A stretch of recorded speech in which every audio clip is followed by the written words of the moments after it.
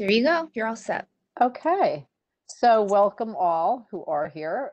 This is the Environmental Protection Committee. I'm Alice Blank, Chair of the committee. I'm joined here by Wendy Chapman, Co-Chair, and Diana Sweetire, the Director of Planning at CB1. And tonight, actually, really interesting agenda items. We're probably going to hear a little bit about the Lower Manhattan water quality. And this came up specifically because there were two items that kept sort of circling around. One was that there were these tremendous number of fish in the Hudson River a few months ago that I think they were called the Menhaden. Forgive me if I have that wrong, Rachel. And there was this just tremendous amount of dead fish. So we all wanted to know more about that. And then it's about the same time we were hearing complaints, including my own, about a very odd tasting water. That I thought it was just in my head, but it then ultimately became something where many people recognized that there was something different about the taste of the water, and indeed there was. And we were concerned, was there any relationship between these two items, of which we've now been assured there was not. Nonetheless, we would love to hear more about it, and generally just allowing community and folks to ask questions about our water quality downtown and elsewhere. So I think we're starting with the Hudson River, and this is going to be with Rachel Cisak, who is with the Division of Marine Resources at the New York State Department of Environmental Conservation. And I think Rachel has a presentation for us. Is that correct, Rachel? Is Rachel with us? I see Rachel's on. Oh, there she goes. Yes, I'm here and I can start sharing as soon as you're ready. No time like the present. Okay. Welcome, Rachel, and so many thanks for coming. Really interested to hear more about what's going on in the river. Yes, thank you so much for having me. I appreciate it. Okay, so as you introduced, my name is Rachel Cisak, and I am the unit leader for the Marine Finfish Unit at the Division of Marine Resources.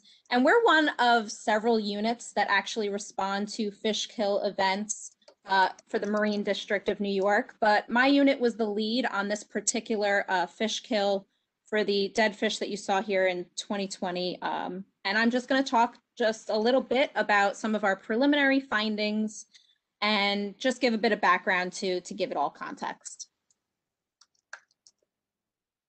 So Atlantic menhaden, there are billions of menhaden, which is also referred to as bunker, which occupy the coastal waters from Nova Scotia to Florida. And it's actually believed that they are one large population of fish.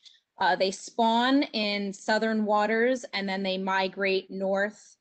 And adult and juvenile menhaden form these very large near-surface schools in estuaries and near-shore waters in the ocean from about early spring through early winter here in New York.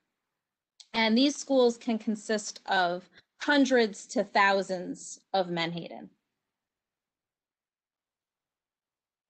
Now, they're a very important forage fish for a lot of species. They're eaten by marine mammals, seabirds, sharks, bluefish, striped bass, and that's really just to name a few.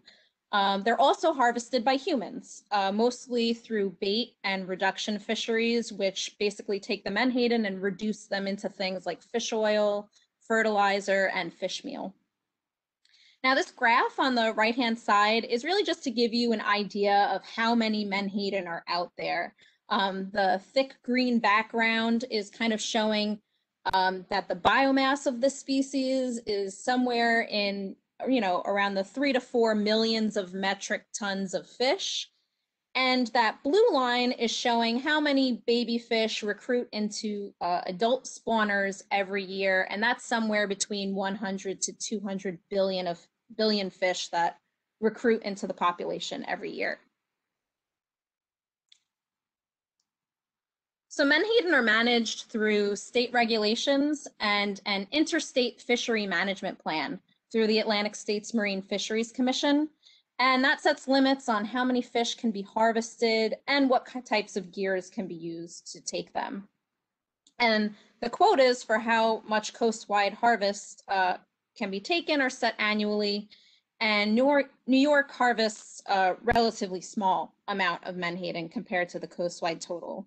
As you can see from this chart here, this is the 2021 through 2022 total allowable catch, and that's around 424 million fish that can be harvested along the coast each year, and New York only gets 0.69% of that.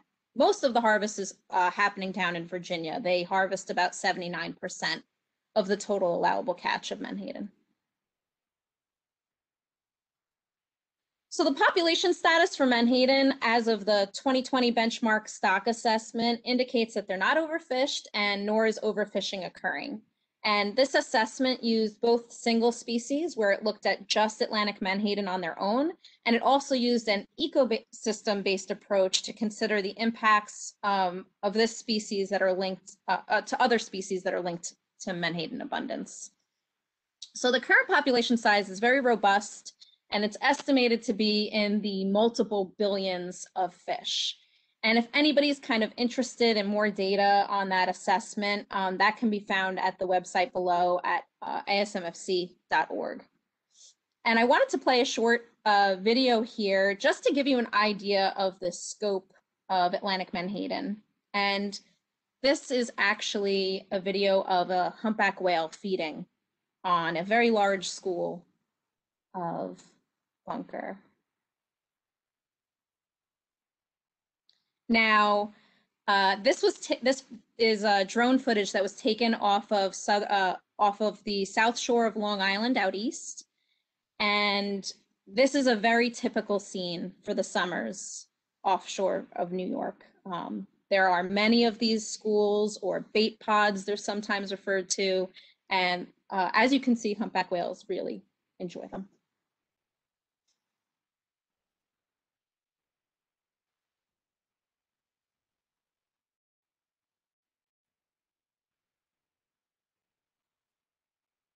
And even from this particular footage, you can kind of see it extends past the view of the screen, but there's probably roughly thousands of menhaden that are in this school.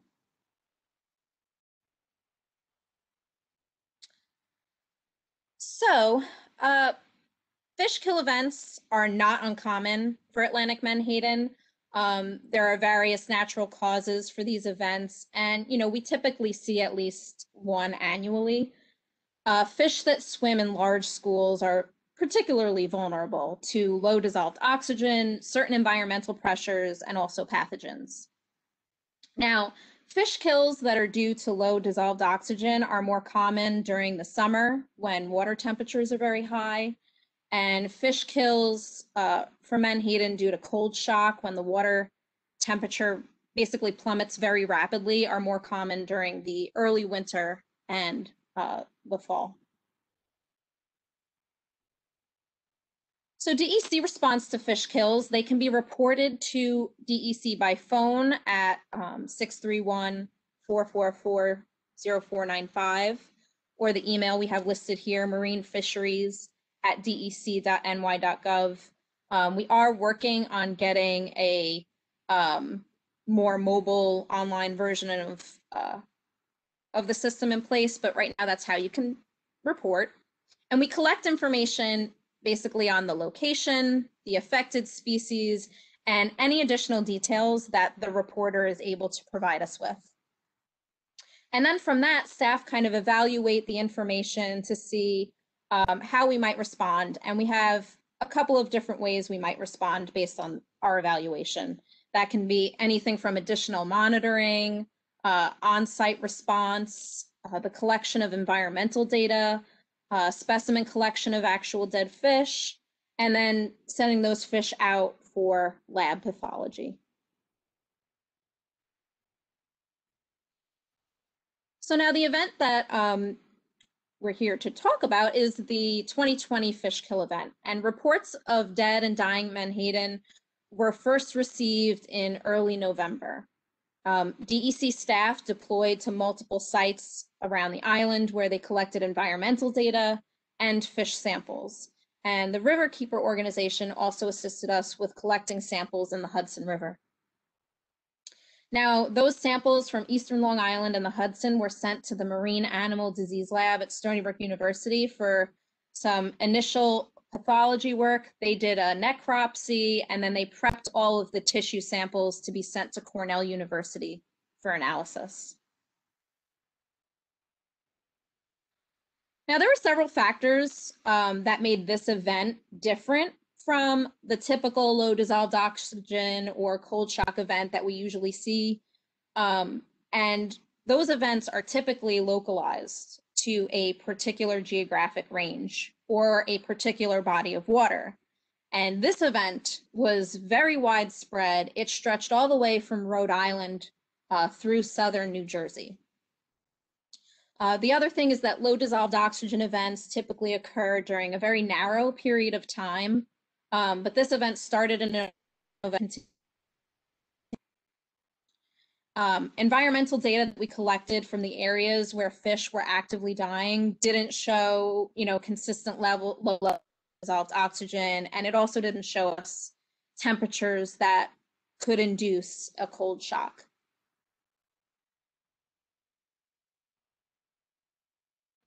So what were we seeing? One of the big things with this was that we were seeing unusual swimming behavior of the dying fish throughout the region. I'll play a short now so you can what we were seeing. So there was basically this sort of corkscrewing, spiraling behavior that we were seeing from most of the dying fish. And this is true, Rhode Island, again, through New Jersey, we're seeing this same behavior. So based on this behavior, samples of menhaden tissue were analyzed for a viral infection, which is often associated with irregular swimming behavior. Samples that were collected both in New York State and New Jersey, though, tested negative for the virus. Now, the New Jersey PQuest Aquatic Animal Health Laboratory cites brain hemorrhaging ultimately as the cause for that circling behavior that we saw. And further analysis of the tissues by that lab is still ongoing right now, but they basically found very high levels of Vibrio bacteria in the samples, and that's being attributed to at least part of the cause of this mortality event. Now, New York, we still have our samples that are being processed as well, so we're working basically to confirm that assessment with our own samples. Vibrio bacteria are a naturally occurring bacteria in coastal waters, and they're typically present in elevated concentrations between May and October.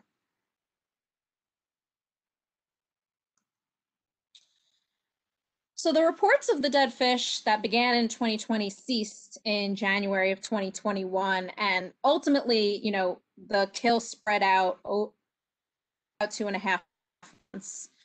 We're continuing to monitor the situation and work collaboratively with neighboring states and the ASMFC to identify various factors and causes related to these fish kills. While we do know that this Vibrio bacteria might be part of the cause, we're not quite sure yet until we look into it a bit more why that might have been at play, because like I mentioned, they are a naturally occurring bacteria species. It's estimated that this event has affected tens of thousands of menhaden, which is actually a relatively small percentage of the population, compared to the hundreds of millions of fish that are harvested by bait fisheries and reduction fisheries every year coastwide. This is also, I think it was more the geographic scope that made this particular, and the fact that it lasted for so long made it unusual from the type of things we usually see. So that's all I have. I'm happy to take questions if any of you would like to ask any. Rachel, thanks very much. Really interesting. Well, I'm going to open up for questions. I have one. When you say the geographic scope, could you just opine a little on that? What do you mean? Just the specificity of where they were in terms of... So this kill stretched from Rhode Island to New Jersey. So the amount of fish that we were seeing dead here on the beaches in the Hudson and the beaches, we had reports from the North Shore of Long Island, the South Shore of Long Island, and in the bays. So we really saw it everywhere here. They also saw it to the same extent, Rhode Island, Connecticut, and New Jersey. Right. And that was somewhat unusual, is what you're saying. The length Correct. of time that it lasted, and is that because it's such a large scope? Such a large area? Is that what you meant by saying that it was unusual? So usually what we're seeing, the types of things that we see that happen on an annual sort of basis are isolated to particular bodies of water over a very narrow window of time. Okay. So New Jersey might have a river where they see, 1,000 dead fish from a low oxygen event, but that wouldn't affect anything here in our waters. So that's what I mean by unusual. The usual events that we typically see are usually either low dissolved oxygen or a cold shock event in the fall. But something like this has happened previously, this sort of naturally occurring bacteria with this number of fish in this geographic area. Is this unprecedented, or this has happened? I would Or- say that the number, so I'd say that the scope of this is not unprecedented. What is interesting is that we're in a time where, we have more resources available, the science is always getting better, so we're able to analyze fish samples in a way now that we might not have been able to in the past. But certainly this is not, the number of fish, it's not unusual, over the scope of Menhaden for something like this to have happened. Well, I want to open it up to questions specifically on this, and then I just wanted to ask if you would close with talking a little bit about how the Hudson River is doing generally. Do we have any questions? I don't see any hands raised from the community board members here. Hey, Alice, this is Wendy. Good. Is it only this species of fish, or does this bacteria also bother other types of fish? So this kill was just Atlantic Menhaden. We weren't seeing any other species of fish, which is actually reassuring. It's usually the things that we worry about are when it's affecting a wider range of species. That usually gives us more concern. There are, I'm not quite sure how many species, but there's at least 20 that are known to, I guess, regularly affect people as far as Vibrio bacteria. Usually when they tell you that it's important that you cook your shellfish, some of that can be due to Vibrio bacteria. It is a common bacteria that's out there in marine and salty, brackish water environments. So as far as being the result of like a kill in another species, that I'm not sure about. We're only just kind of starting the process of investigating this one. We only found out that they found this Vibrio bacteria in this tissues earlier this week. So the research is really ongoing still for this, but there are many species of Vibrio bacteria out there. Most don't really cause any issues, but they can, especially in higher quantities. And if you're not cooking the food that you are bringing in from the marine environment. Are there other issues that have been identified already? I mean, I didn't realize this is only week-old news. That's actually quite interesting because, of course, most of the earlier reports were blaming it on temperature of the water or the deoxygenation or such. But so it sounds like that wasn't correct. But are there other ramifications that have been identified by DEC that other kinds of fish or other problems that they've seen already, or other anomalies that now are, understood because of this finding? No, I mean, so I guess part of this is that everyone wanted answers right away, but it takes quite a long time to run the pathology on those tissue samples. So they're basically taking samples and trying to grow bacteria on them in the lab, or trying to assess whether there's a virus in them in the lab, and that analysis can take quite a long time. So I think that's probably why there was some initial concern that, yeah, it might have just been what we usually see, which is that low dissolved oxygen kill. Now, as far as this leading to other conclusions, you know, we monitored a lot of sites very closely. We didn't see any other fish that were affected by this. Menhaden, like I said, it's a school of thousands of fish that are in very close contact with each other. So it's really easy for any pathogen to spread. They're also feeding on plankton, which are what typically carry Vibrio bacteria in the environment. Plankton's usually, and algae blooms are where that usually lives.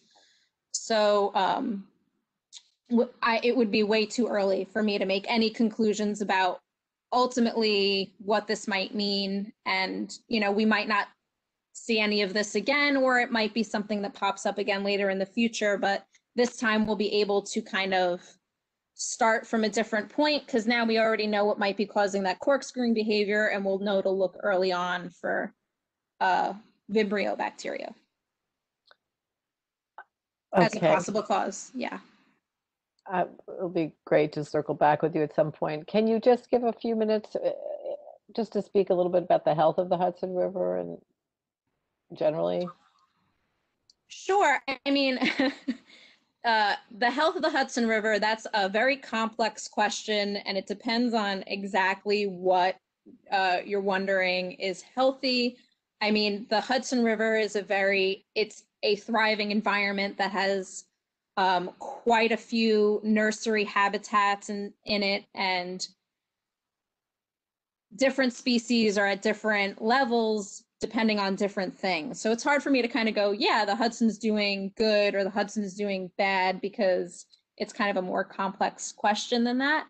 I'd say that overall, you know, just big picture things, I think we are doing a better job with regulating our environment. You know, the Hudson River has had historically, you know, lots of things that weren't regulated and things that made its way into the water system that we might have wanted, but I think we do a better job of that today. And, you know, it's, like I said, a very complex question. Is the Hudson River healthy? But sorry. no, it's okay. But I mean, there are a lot of species that are thriving, and it is a nursery habitat for a lot of fish.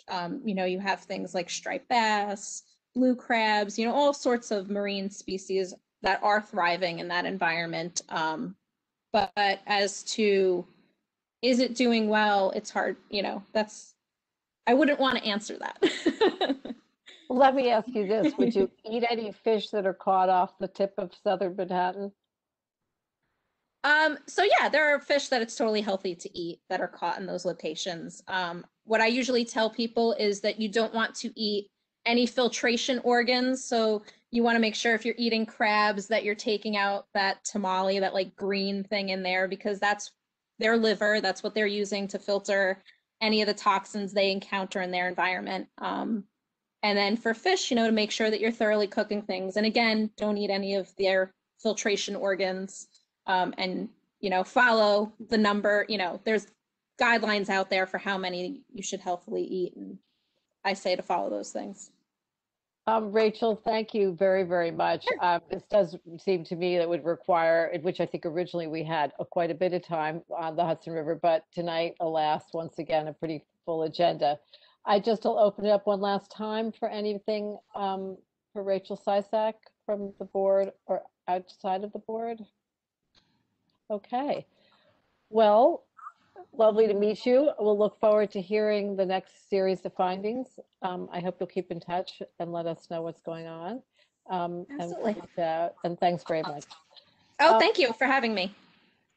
Great.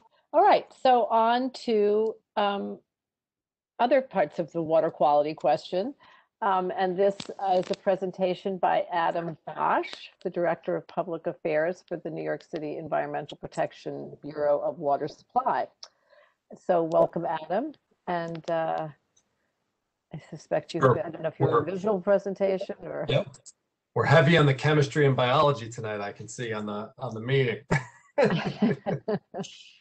Let me see here. Okay, this should, in a moment, you should be able to see my screen. Let me know if you do. Perfect, we do. Perfect. Great, and I'll just double down with what the previous speaker said. So we see fish kills in the reservoirs as well, in New York City's reservoirs from time to time. It happens rarely, but it happens every handful of years or more. And as she said, for our reservoir supply, it's usually the result of anoxia, right? Not enough oxygen in certain layers of the reservoirs, or when we get a very early season cold snap that lasts multiple days, and that creates some problems as well. So certainly something we see in the reservoirs as well. So, all right, we're going to talk tonight about water quality, drinking water quality, and specifically the taste and odor issue that many of you noticed, probably starting sometime around the transition from fall to winter. So I'm going to start with a little bit of a water supply overview, just get everybody up to date on where your drinking water comes from and the 3 systems that help sustain New York City in terms of drinking water. I'm going to talk about some capital projects. It's important to understand sort of the capital projects we're working on that lead us to have to operate the water supply system differently in recent years and in some years coming up. We're going to talk about our Croton system and the way that that's operated, the taste and odor complaints that we saw, and some of the science behind why that happens and the research that we're doing into not only the causes, but the potential solutions.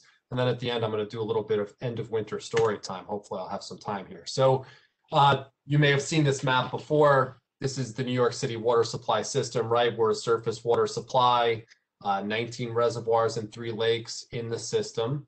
Total storage is about 570 billion gallons when the system is full. And we serve, this should be actually now 9.3 million consumers, about 8.3 million people in New York City, and about another 1 million people living north of the city in 72 communities along the route of the aqueducts. We deliver about 1.1 billion gallons of water per day to those 9.3 million people. And that water is collected from a land mass area of about 1.2 million acres. So that's about 200,000 acres, largely in Westchester and Putnam County, east of the Hudson River, and about 1 million acres in the Catskills. And of course, we are the nation's largest municipal water supply. We're also the nation's largest unfiltered water supply. 90% of the water in a typical day that comes into New York City is unfiltered. And it's worth noting that the system is considered a marvel of modern engineering because all of this water comes to the city by gravity alone. And in fact, the force of gravity is not only enough to get the water into the city, but it's enough to get the water up to the 4th, 5th, or 6th story in every building throughout the city. So when you walk through some of the older residential neighborhoods in New York City, whether that's Manhattan, Brooklyn, you'll notice that the oldest residential residential buildings tend to be the 4, 5, or 6 story walk-ups. They were built that height because that's how high the water could get into those buildings before we had invented electric pumps that could pump it to a rooftop tower and then allow gravity to take back over from there. So important to understand that New York City's water supply system is not actually one system, it's 3. So the 3 systems are the Croton system, that's circled in green down here on the right. First activated 1842, consists of 12 reservoirs and 3 lakes. That is the filtered part of our water supply that goes through the Croton filtration plant in the Bronx and typically accounts for about 10% of New York City's water on a typical day. After the city grew by about tenfold between 1842 and 1900 from a population of about 300,000 to 3 million. The city was quickly running out of water and decided to go to the Catskills to build the next part of its water supply, specifically the Eastern Catskills. That system, we call it the Catskill system, was built between 1907 and 1927. Activated December 27th, 1915. Consists of 3 reservoirs. It's part of our unfiltered water supply system and accounts for about 40% of New York City's drinking water on a typical day. Can't go without saying that water comes to the city through the Catskill Aqueduct, which I'll talk about in a minute. It includes the deepest part of any part of New York City's water supply, where that aqueduct goes under the Hudson River, just north of West Point, is 1,114 feet deep below the river, which is the deepest part of our water supply. Then again, the city grows, needs more water, and goes to the headwaters of the Delaware River, where they built what we call our Delaware system. First activated in 1944, actually in an emergency because the city needed additional water supply to support efforts related to World War II. Consists of 5 reservoirs, again, part of our unfiltered supply, and typically accounts for about 50% of the water coming into New York City. So Croton about 10%, Catskill 40, Delaware 50. That's usually the split of water coming into the city. I just want to highlight some of the things that we're up to, right? So operating this water supply is a big job. Suffice to say, we have lots of stuff, right? We have to manage the delivery and treatment of more than 1 billion gallons a day, but we're also responsible for the maintenance of a lot of infrastructure that includes more than 280 water supply facilities, water supply reservoirs and lakes themselves, treatment facilities for chlorine, ultraviolet disinfection, fluoridation, and the Croton filtration plant. 36 shafts that plunge hundreds of feet deep into the earth and connect to our aqueducts. Almost 400 miles of large aqueducts. And when I say large, they're big enough that you could drive a train through them. They are very big. They range anywhere from about 13.5 to 22 feet in diameter. 29 water supply dams. You can see the dam here on the top is Gilboa Dam.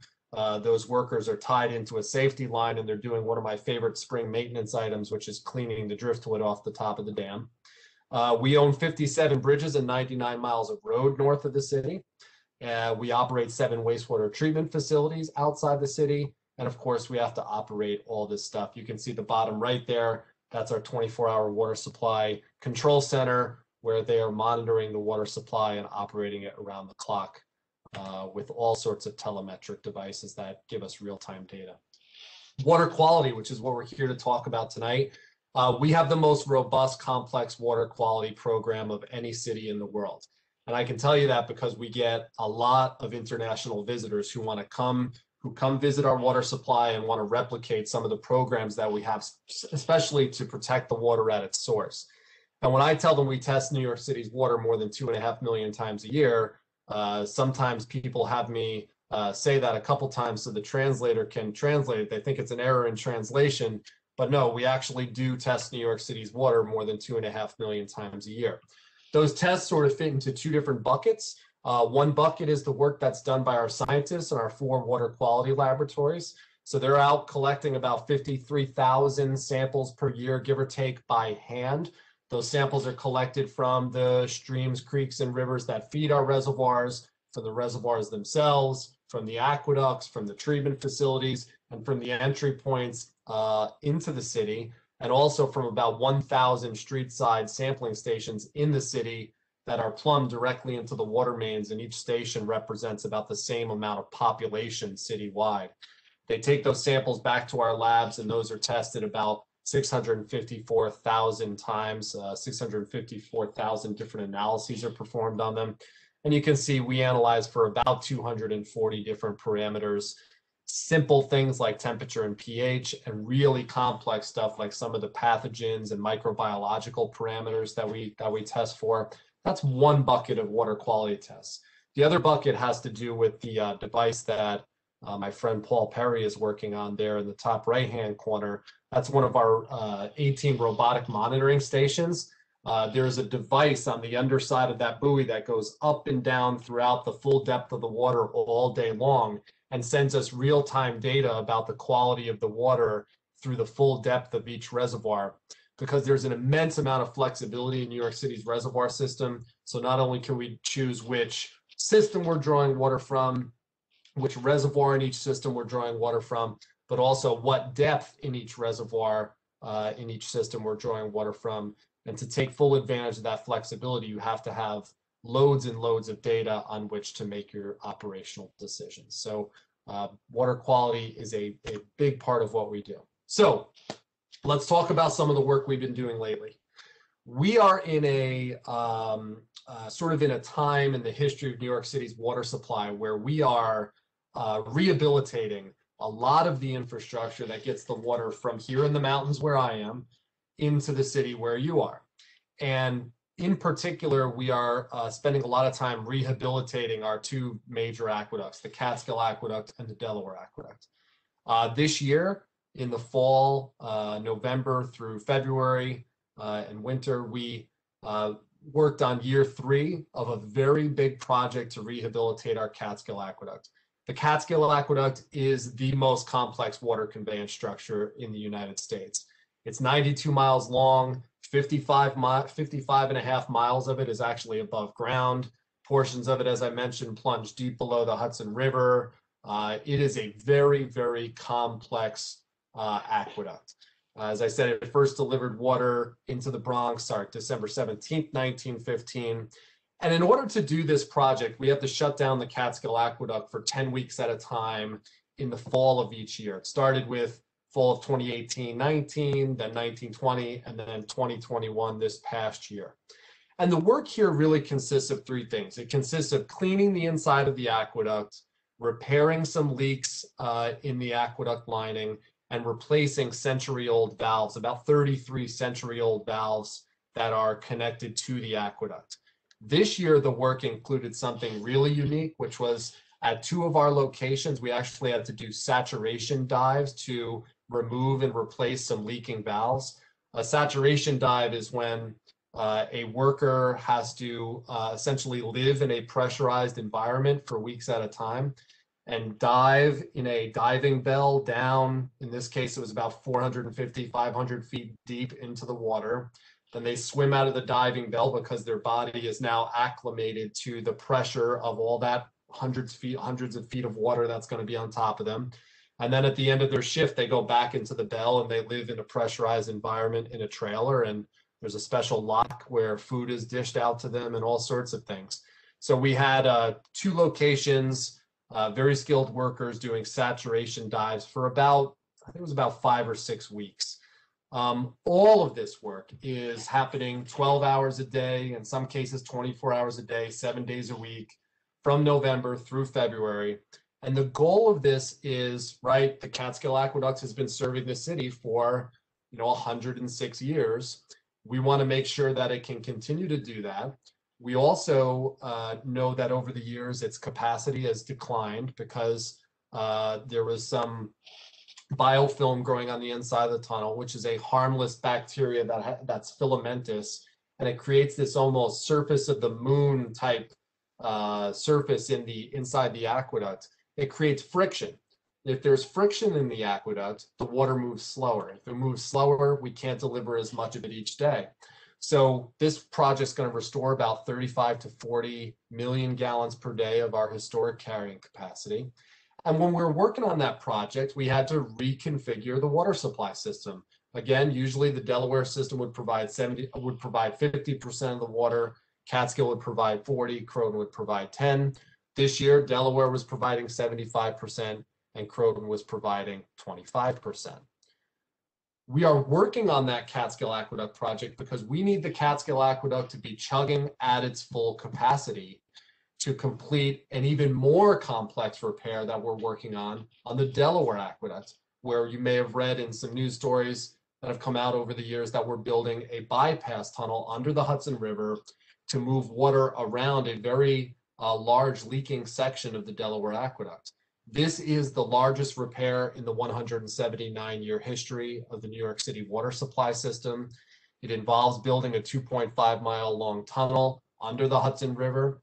That tunnel is now finished. It was finished being drilled in 2019. We finished lining it with steel early last year. And just recently, we finished the finished concrete liner in that steel within the past month. It's on target for a 6-month-long shutdown of the Delaware Aqueduct that will happen starting in the fall of 2022. And when that shutdown happens, again, New York City's water is going to be coming from different places. Instead of 50, 40, 10, we're going to be relying on 60% of the water coming through the Catskill Aqueduct and 40% of the water coming from the Croton system. And now here, just to show you, this is a schematic on the bottom left. Please excuse, and there was some artistic license taken here. It's not leaking for that entire stretch. It's actually leaking just in one area that's on near the western shore of the Hudson River, leaking about 15 to 16 million gallons a day. So what we did is we built, represented in yellow here, a brand new tunnel directly alongside the existing tunnel while the existing tunnel is in operation. We're going to build it to about 50 feet away from the existing tunnel.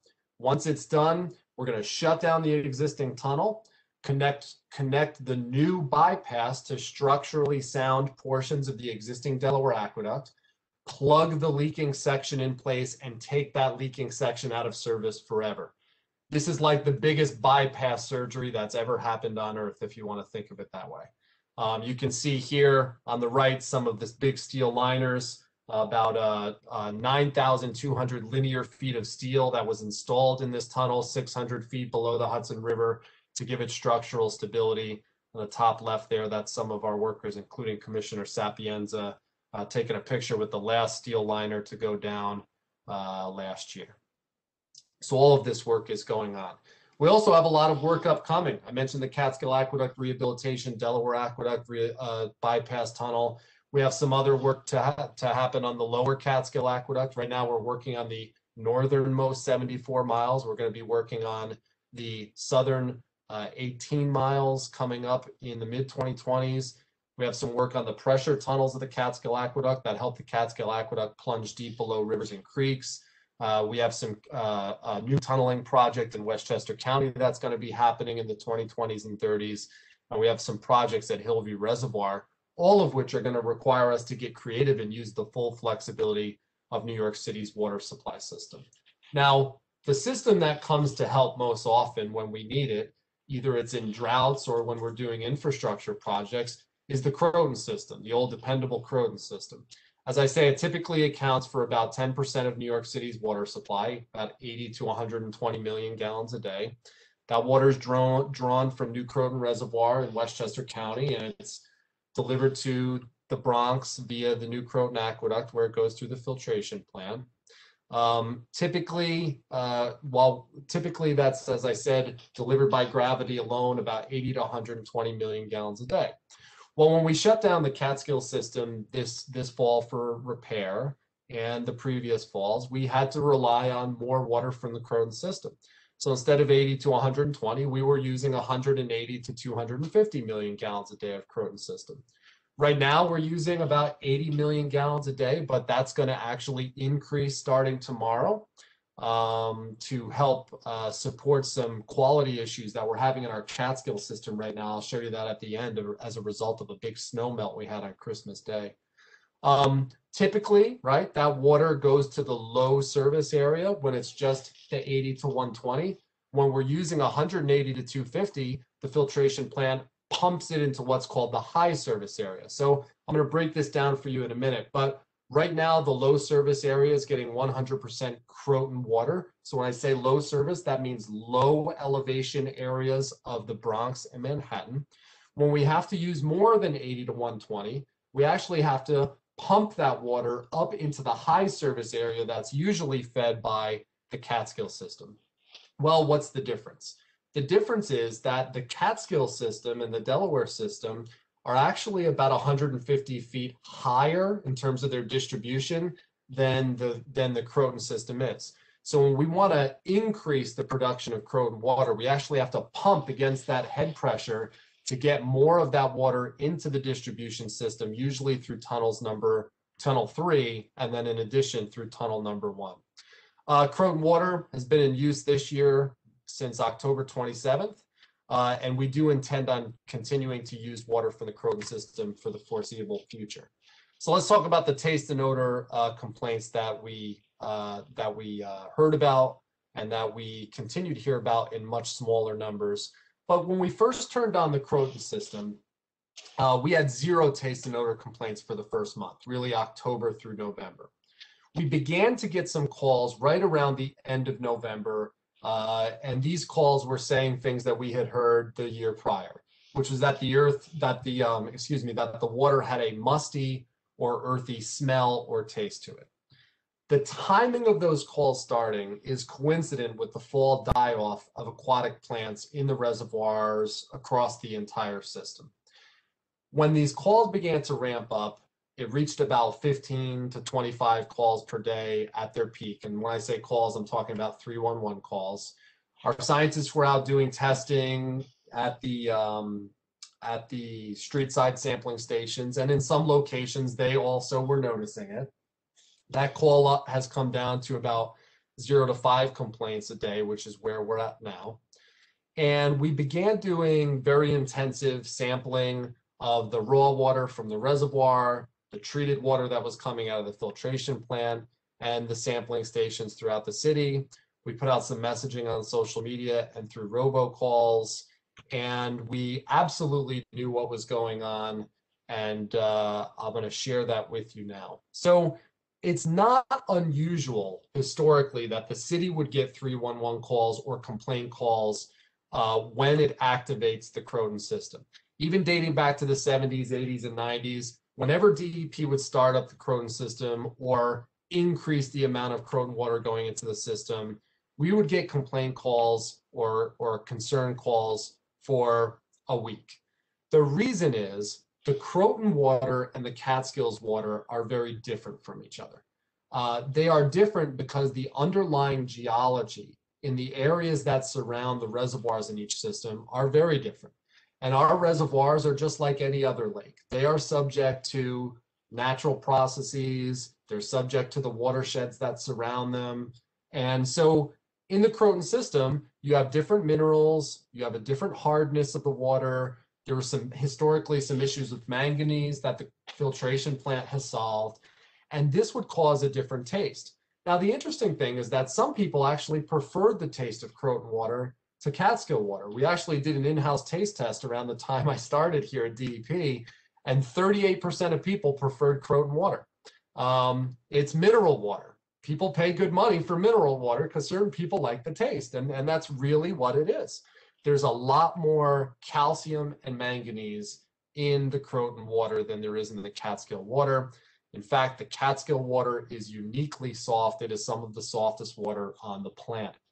So practically, as I say, we got 0 calls. The interesting thing about this is when we began to ramp up the Croton system this year, we began to notice that we were getting 0 calls from the low service area. So in this map, the low service area is shaded gray in Manhattan and the Bronx. That's the low service area. Those are just lower elevation portions of those two boroughs. We were getting 0 calls from those areas. Those areas were receiving 100% Croton water. The vast majority of our calls were coming through the Tunnel 3 distribution area, which is highlighted in green in Manhattan and the Bronx and in Brooklyn.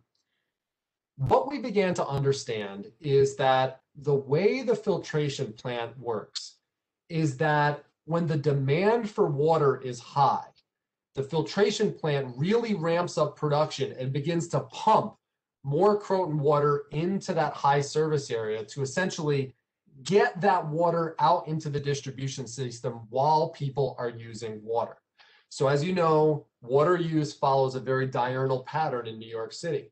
When people wake up in the morning and begin brushing and showering and flushing and using water all the ways you use it, the water use begins to increase. Then people go to work and it decreases a little bit and stays steady throughout the day. They come home for dinner and all their nighttime activities, it goes up again. And then around 8 o'clock, 9 o'clock, it begins to go down sharply until the next morning when people are waking up and preparing for their day again. What this meant in Tunnel 3, in the Tunnel 3 distribution area, because the pressure in the system is different in these service areas, and because of that diurnal pattern in use, people were literally getting water from 2 different systems in 12-hour patterns. So in the morning, they may have been getting Croton water, but by evening, they were getting water from the Catskills. And it seemed that this made it much easier for many people to detect the difference in the taste and the difference in the odor. It's important to understand, right, your community board is in one of these zones that was flipping in these 12-hour patterns while we were pumping into the high service area. The frequency of that change, really makes the taste in the difference in taste easier to detect. Now, what is causing this difference in taste? In the fall, right, as I said, the reservoirs are like any other lake. They are subject to natural processes that happen just like in every other lake. Aquatic organisms die off in the fall, and when they die off, some of them give off these teeny, teeny, tiny organic compounds that essentially become part of the water. The two biggest culprits that we're interested in are called MIB and geosmin. These two organic compounds are found in soil across the globe.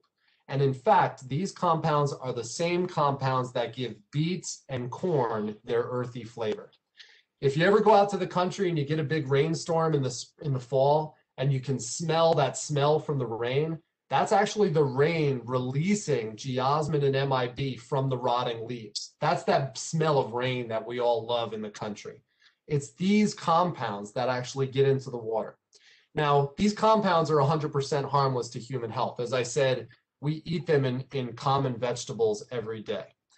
The tricky thing is they are detectable in water at very, very, very low levels. In fact, ultra-sensitive people can detect them as low as 5 parts per trillion, and many people can detect them at 15 parts per trillion. Now, what's a part per trillion? A part per trillion, for instance, is 1 pinch of salt on more than 10 tons of potato chips, or a single drop of water in 20 Olympic swimming pools. We are talking about teeny, teeny, tiny amounts, okay? So I'll get to this in a minute. I'm gonna go off on a little bit of a tangent, but water at New Croton Reservoir in the winter, the raw water had about 40 to 60 parts per trillion of these organic compounds in it. After the water went through the filtration plant, the water had about 10 to 15 parts per trillion in it. Now, as you can see, we're hovering right around that detection limit where people can actually begin to smell it and taste it. And in fact, I had 2 people call me, residents of the Lower East Side, this week to ask about this. And the thing I found interesting was both of them asked the same question. How come I can taste it, but some of my neighbors in my same exact building cannot? And I passed that along to our water quality scientists who are researching this because it's very, very interesting how these compounds can be detected by different people differently. This is a global challenge. You will not go to any continent on the globe and not find a city or a small town community water supply that is dealing with this issue. From Canada to the United States to the UK, down on the bottom here is the National Water Supply for Wales in the UK. Practically every place across the globe deals with this in some way, shape, or form. So what can we do about it? This is what we're trying to understand, because traditionally New York City's water supply, even the Croton system, did not have this issue. So what we did is we installed some new filter medium in the Croton filtration plant last year. That is helping us a little bit. We expect there to be some biologic growth on that medium that will help gobble up this MIB and geosmin, and we think we'll get to somewhere in around 90% removal. But to be clear, these organic compounds are not typically capable of being filtered out. That's why I had people call me and say, hey, I poured this through a Brita, it did nothing. It won't do anything. It's not particulate, okay? It's in the water, it's part of the water, you cannot filter it out. We're going to be installing a new treatment system at New Croton Reservoir for chlorine dioxide. It's a pre-treatment system that we used to use in other parts of the water supply, and we expect again that this is going to help. I don't want to get ahead of the science here, but we have a suspicion that one of the things that might be contributing is at New Croton Reservoir, we have a very nasty invasive species that has gotten into the reservoir about 5 years ago. It's called hydrilla. I don't know if any of you are familiar with it, but it is an aquatic plant from Asia that's very popular in aquariums. Somehow it got into New Croton Reservoir, and it now covers about 35% of the reservoir. And the tricky thing about hydrilla is it is one of the few plants in the world that acts as a phosphorus pump. Now, what does that mean? Our world-renowned programs to protect New York City's water at its source focus largely on keeping nutrients out of our water. One of the nutrients, or the top nutrient that we try to keep out of the water, is phosphorus, because it can lead to taste and odor issues. Hydrilla take phosphorus from the soil under the water and pump it up into the water, okay? This allows all sorts of things to grow more easily, not to mention that the hydrilla itself is a huge biomass that is growing in the reservoir that was not there before. We are embarking on a very complex project starting this summer to begin to remove the hydrilla from New Croton Reservoir that's been planned for years now. We have moved this. One of the things you may not realize is at DEP, we have a very big scientific research department on the water supply. And we have essentially moved this to the top of our research agenda. We are in a partnership now with Cardiff University in Wales, where they have a scientist who is considered the worldwide leader in understanding these particular compounds that cause these taste and odor issues. And in fact, just last month, we sent off some samples for him to do some advanced analyses in his laboratory. We're partnering with the Water Research Foundation to do some research projects in our water supply to understand the source and the fate of these compounds and how to manage them more effectively. We have a salinity task force. I'll just mention this because we think there is some indication in the literature that there may be a connection between the salinity of water and the ability for these compounds to be more plentiful. And we actually even dug up something that I think you may find interesting. When they went to design the Croton filtration plant, they actually bought a whole bunch of miniature filtration parts of different filtration processes and tested them out. Well, we kept them all. So what we're going to do is we're going to test a bunch of different methods on the mini filtration plant in a closed loop and see what else we can do in a controlled environment to help remove these taste and odor compounds that are so pesky. Other important facts: we've received and validated some equipment recently in December to monitor in-house for these taste and odor compounds. One of the things that was really nagging our scientists is that this is one of the few things we didn't have the ability to test for in our own lab. So we would have to send out samples to a contract laboratory, and there was a lot of lag time involved. We want to be able to do that testing all the time in real time. Currently, we're seeing the MIB and geosmin levels really come down as the winter ends. And there is some connection here that when growing season starts, these compounds disappear because they're being taken up by the aquatic organisms that are growing. Some, as I mentioned, some are noticing the difference in taste, but not all. Croton filtration plant continues to work great, right? We have excellent removal of solids there, excellent removal of manganese, which is what it was really designed to do. And the turbidity, right? The clarity of the water coming out of the plant is awesome. So the clarity of our Catskill, Delaware water is 0.8 NTU, nephelometric turbidity units, which is crystal clear. But the Croton filtration plant is producing water that's 0.02 NTU, which is like the clearest water on Earth. And it's worth noting that these sorts of issues have pestered even our Catskill system as recently as 2010, when we had something called Chrysosphaerella in the system that was giving it a strange metallic taste for about a month. You know, something I'm very conscious about is not stigmatizing the Croton system, because it is very, very important. Of course, the history of the Croton system is that it was activated in 1842 and really saved the city from an unrelenting pattern of fires and disease and filth that were essentially killing the city. It was really the original marvel of modern engineering, right? Gravity fed. It dropped 13¼ inches per mile to maintain the gravity feed all the way to New York City. At the time, New Croton Dam was the largest dam in the world when it was completed in 1905, and made that a larger reservoir from the small dam that first impounded it in 1842. As I mentioned, it allowed the city to grow from 200,000 people to about 3.5 million in only 73 years, right? Historians talk about the two great waterworks that turned New York into the Empire State, those being the Erie Canal and the Croton system. It's one of the two big pieces of infrastructure. I just mentioned that. Croton system has the capacity and flexibility to save New York City from droughts, and it did so as recently as 2016. If we did not have the Croton system, we would have been in a declared drought in 2016. Croton system has the capacity and flexibility to really allow us to get these necessary infrastructure projects done that would otherwise be impossible to do. And in 2018, we won the New York State drinking water taste test with Croton water. So it is a great system. I just want to mention one other thing, because while I'm on, I figured I'd give something for people to talk about, right? We're in snow melt season right now. So one of the things that DEP does better than any water supply in the world is monitor snowpack and snow melt. Snow is very, very important to us and important to you as consumers of our water. The reservoir system gets about 400 billion gallons of runoff between November and May of each year. And about somewhere between 10 and 50% of that comes from melting snow, depending on the year. We have water supply staff that actually go out every 2 weeks into the water supply, into the watershed, and they measure how much water is trapped in the snow.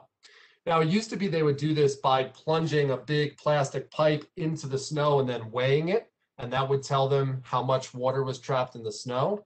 Then in the top right, we moved to a system called snow pillows that would actually measure the weight of the snow and use an algorithm to tell us how much water was trapped in there. And then more recently, one of our scientists invented this little contraption on the bottom right, which has an interesting story. It's actually in that little Grinch green box is a radio chip that sends about 2 billion radio waves per second at a little plate on the ground. You can see Glenn standing on that plate. And we know the exact distance between the chip and that plate. As the snow piles up on the ground, the rate at which those radio waves return back to the chip will slow down based on the density of the snow. We can then use an algorithm to say, based on the return rate of those wavelengths of different frequency, how much water is trapped in the snow based on its density. Our scientists invented it. That radio chip had never been used for this before. It was actually used to monitor the respiration rate of prematurely born babies, because the rising and falling of a prematurely born baby's chest is a very, very teeny tiny difference in distance over time. We just adapted that technology to measure snow very, very carefully. And why do we do that? Because melting snow has consequences. This top left picture is the day before Christmas this year. The bottom left picture is the same exact location 48 hours later. When the snow melts all at once, it can be very disastrous. And on the right is a photo of one of the roads that runs through the Catskills, and it can get the creeks, rivers, and streams running so fast that they actually destroy things, right? Now, this Adam, excuse me, it's Alice. I'm Yep. afraid I'm done. this has been absolutely fascinating, but I'm afraid we're going to have to Good. open it up to questions and answers, because we've got a big agenda. I'm so sorry. It's No absolutely problem. extraordinary. And I just want to make sure that we get everybody here who's on the agenda heard from. I'm finished. I just figured I'd show you that we have 86 billion gallons of water in the snow right now. So rest well, we won't have a drought. Okay. Good to know. This is absolutely fascinating. I cannot thank you enough. My pleasure. Let me open it up to see if there are any questions. We have a few minutes left. Anybody from the community board or the community at large? Diana, do you see any hands up? It was quite comprehensive. You certainly answered the question as to what's going on with the taste of the water. Really interesting that some people taste it, some don't. I can speak personally in my own family. That's exactly what took place. Anyway, I think it's the first time our community board has heard from you all, and I just hope you'll make other visits. And I cannot thank you enough. Again, it's really, I hope everyone else found it as interesting. Can I echo that Adam, you can come back anytime. That was riveting. Yeah. I do have a few questions here. I do see, Go wait a minute, so let me quickly get to those. And I see Richard Corman waving his hand there. Richard. Yeah, thank you. This was really fascinating. But I wanted to ask and I appreciate it very much. I wanted to ask if you could talk a moment more about the hydrilla Yeah. A cousin of mine is actually on the water board at Croton-on-Hudson, and over these last few years, he's been telling me what a horrible problem it's been there as Yeah. an awfully invasive species, and the dilemma they've been facing on how to deal with it. Yeah, so our dilemmas are connected, but they're different. So in the reservoir, it's a problem for all the reasons that I just mentioned. It it causes dense mats in the reservoir that are hard for like fishermen to boat through, but it also acts as a phosphorus pump and all the problems that I mentioned. For Croton-on-Hudson, the bigger issue they had was that when it came out of the reservoir and over the dam, hydrilla can replicate. You don't have to replant its roots or anything. Just the teeniest fragment of a leaf can propagate a brand new plant. And so one of the things that makes this plant so terrible is it replicates so easily. It makes it very hard to get rid of. So down in Croton-on-Hudson, they have some recreation areas on the Croton River that were completely choked out by hydrilla. I mean, the river was just completely covered by it. And so they had to go through a process of removing the hydrilla from the river. Similar process we have to go through, but for two very different reasons. Ours is to protect the potable water supply for the city of New York, and theirs was because some of their key recreation areas were just completely overwhelmed by it and nobody could use the river anymore. And just quickly, they were considering, and I don't know if they did do this or not, I think they might have, using an herbicide to kill it. Now, couldn't that affect the drinking water? No, so here's why. It's something called fluoridone, okay? And fluoridone has been used in drinking water supplies in California and actually drinking water supplies in New York. In fact, the Cayuga Lake, which is the water source for Ithaca, had the same issue and they used fluoridone. Fluoridone is photosensitive. So here's the deal. When we treat this water with fluoridone, it's going to go through our big UV units. We treat the water with ultraviolet light. And the ultraviolet light, there's not going to be any of it left because it's going to be uptaken by the plants. We actually know this. We've tested it already. But even if there was any left, the high intensity ultraviolet lights would disintegrate it and it wouldn't be there anymore. So we have high degree of confidence. We actually impaneled an expert panel of biologists and chemists from across the country to look at our treatment plans for getting rid of the hydrilla and had them do a peer review of it before we went forward with it, just to make sure it was going to be for the safety and efficacy of it. Thank you. It's a great question. Yeah, great question. Michael Frankauer, I see your hand Sorry, up. actually, I had the exact same question, but just want to echo what you and Wendy said. That was a fantastic presentation. Thanks so much for coming and talking to us, Adam. Thank you. And one thing I just want to reiterate very quickly is we know that it's not pleasant. And as the previous presenter said, sometimes the scientific process takes a little time to catch up with the solution to the problem. We know what the cause is, and we know it's 100% harmless, unless you don't want to eat beets and corn anymore. I mean, it's the same exact thing. We know it's unpleasant, and our job at DEP is not only to provide water that's safe, but we want to provide water that has ambient qualities that are good too, that's good tasting. So we have really put this at the top of the priority list as an issue that we want to solve as quickly as possible, and we're bringing all the science to bear that we possibly can to do that. Well, again, many, many thanks, Adam. It's really fascinating. I'm very happy, and I think a lot of people are happy to hear that 100% helpful note on all fronts. That's great. And we look forward to having this be the beginning of a relationship with the community board. And again, many thanks to you and to your colleague over there, Rachel, different department. And if you could send us the presentation, that would be great. And sure. We again, many, many thanks. Great. I hope you and your family stay well. Thank you. You too. All right. Well, that was really fascinating. The Hudson River and water quality and reservoir water quality review. So thanks to all again. So let's hope that the battery has no pesky hydrilla. So we're going to go on to hearing, I think Will Fisher from EDC is here, and among a lot of other folks, who's going to talk about the new battery wharf resiliency plans. And also with us tonight, along with the New York City Department of Parks and Recreation. Representatives will be Wari Price from the Battery Conservancy, as well as Nick Spordone and I think Gwen Dawson from the Battery Park City Authority, who we're going to try to sort of tie in both the work that's being done on the wharf and the battery, as well as the entrance to the battery, the new resiliency plans that is, and the tie-in with Pier A.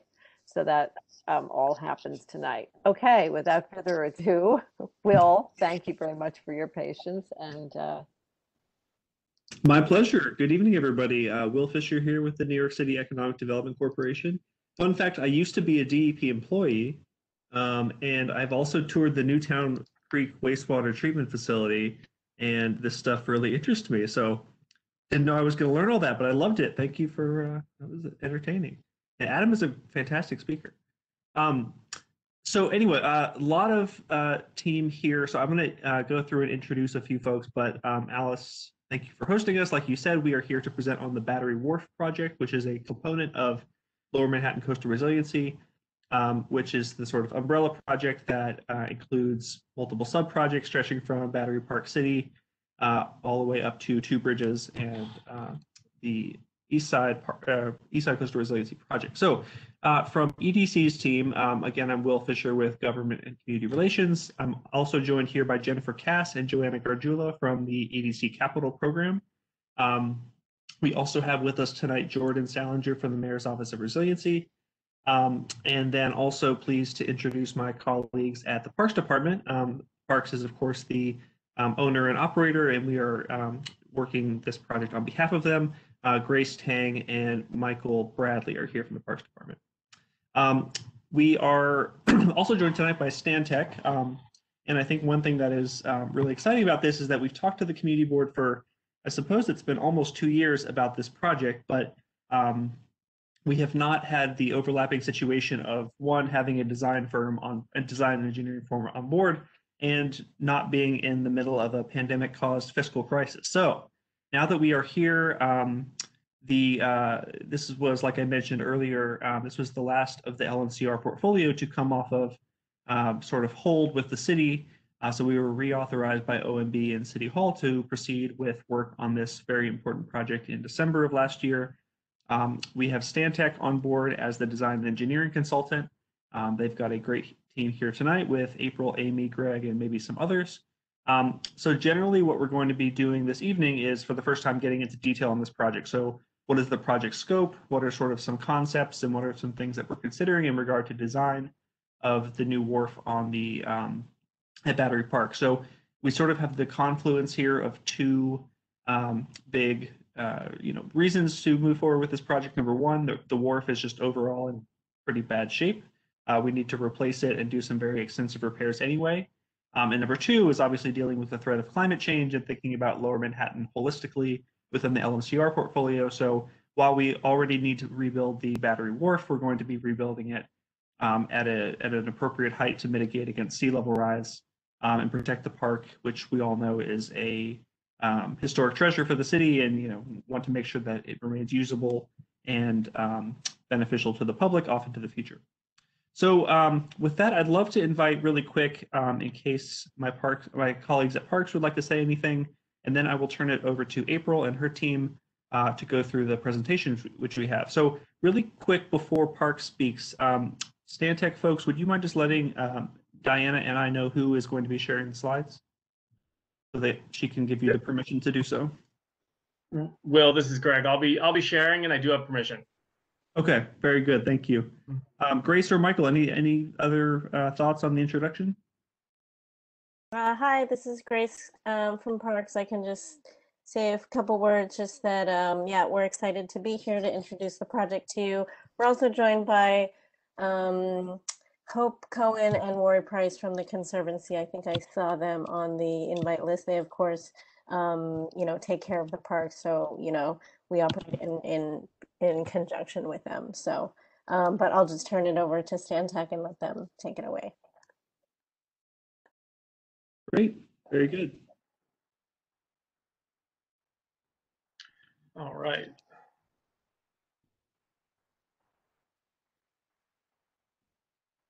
hopefully that coming through okay. Yep, we can see it. Thanks, Greg. Perfect. Okay. Thank you, Will. Thank you, Grace. We are excited to be here and to introduce the Battery Resiliency Project to everyone tonight.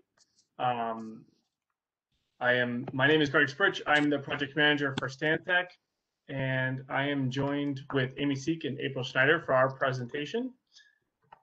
As Will said, the Battery Project fits into the broader context of the Lower Manhattan Coastal Resiliency Initiative. I'm sure many in this meeting are familiar with this graphic and how these series of projects share the common goal of protecting downtown Manhattan. And our project specifically is limited to Battery Park and spans about 1/3 of the mile along the park's waterfront frontage. We are coordinating with the adjacent projects to our east and west, Battery Park City Authority, South Resiliency Project, and the Financial District and Seaport Master Plan.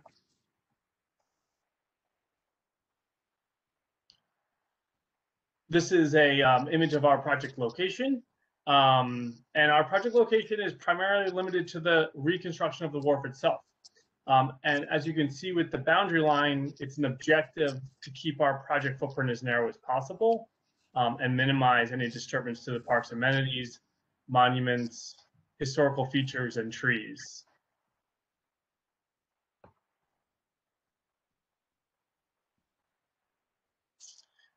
And it's an unfortunate reality that the existing wharf is in very poor condition.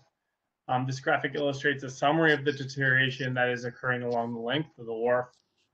Several areas of the wharf are in critical condition and now closed to the public, most notably the large portion of the Esplanade northwest of the National Park Security Tent.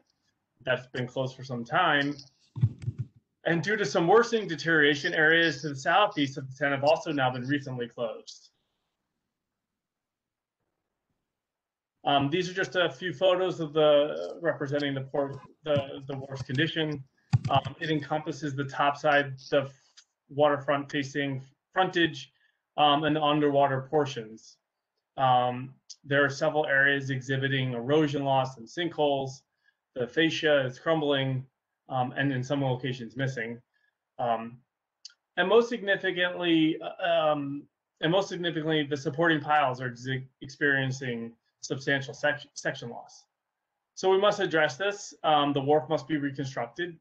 In doing so, the project is considering climate change impacts and proposing to raise the wharf to a higher elevation, and thus protecting the park from sea level rise impacts and future flood inundation.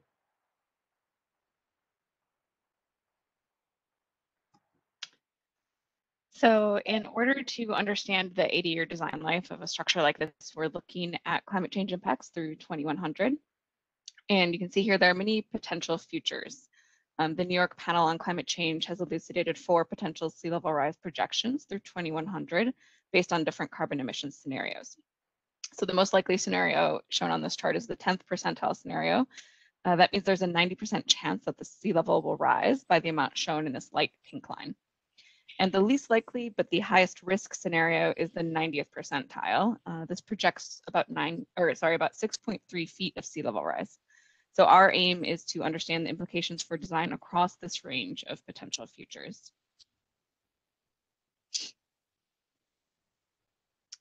So the implications of doing nothing are more clearly shown in the following series of slides, which show the 90th percentile sea level rise projection and what it looks like across time at the Battery Wharf if it remains at its current elevation.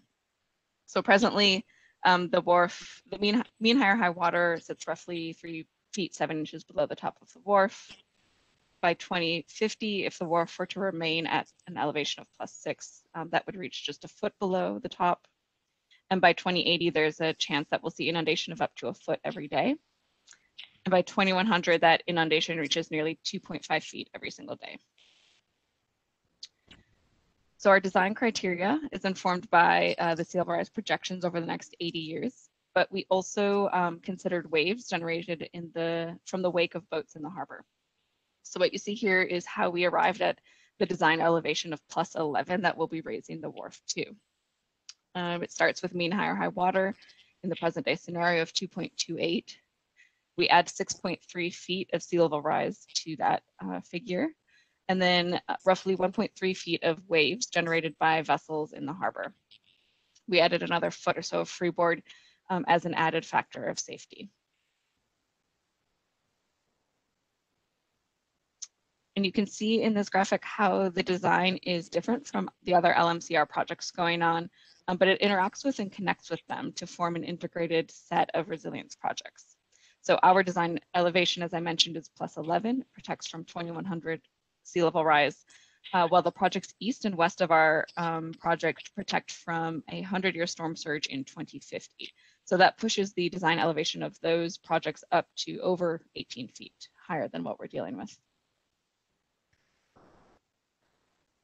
So looking at how these projects interact in section, you can see that the wharf raised to +11 at the right side of the screen, and the higher berm protection in the back of the park for storm surge.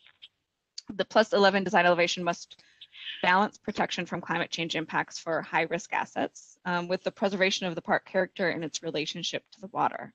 So you'll see in following parts of the presentation how going higher than +11 would really impact views to the water and the upland connection of the wharf to the park.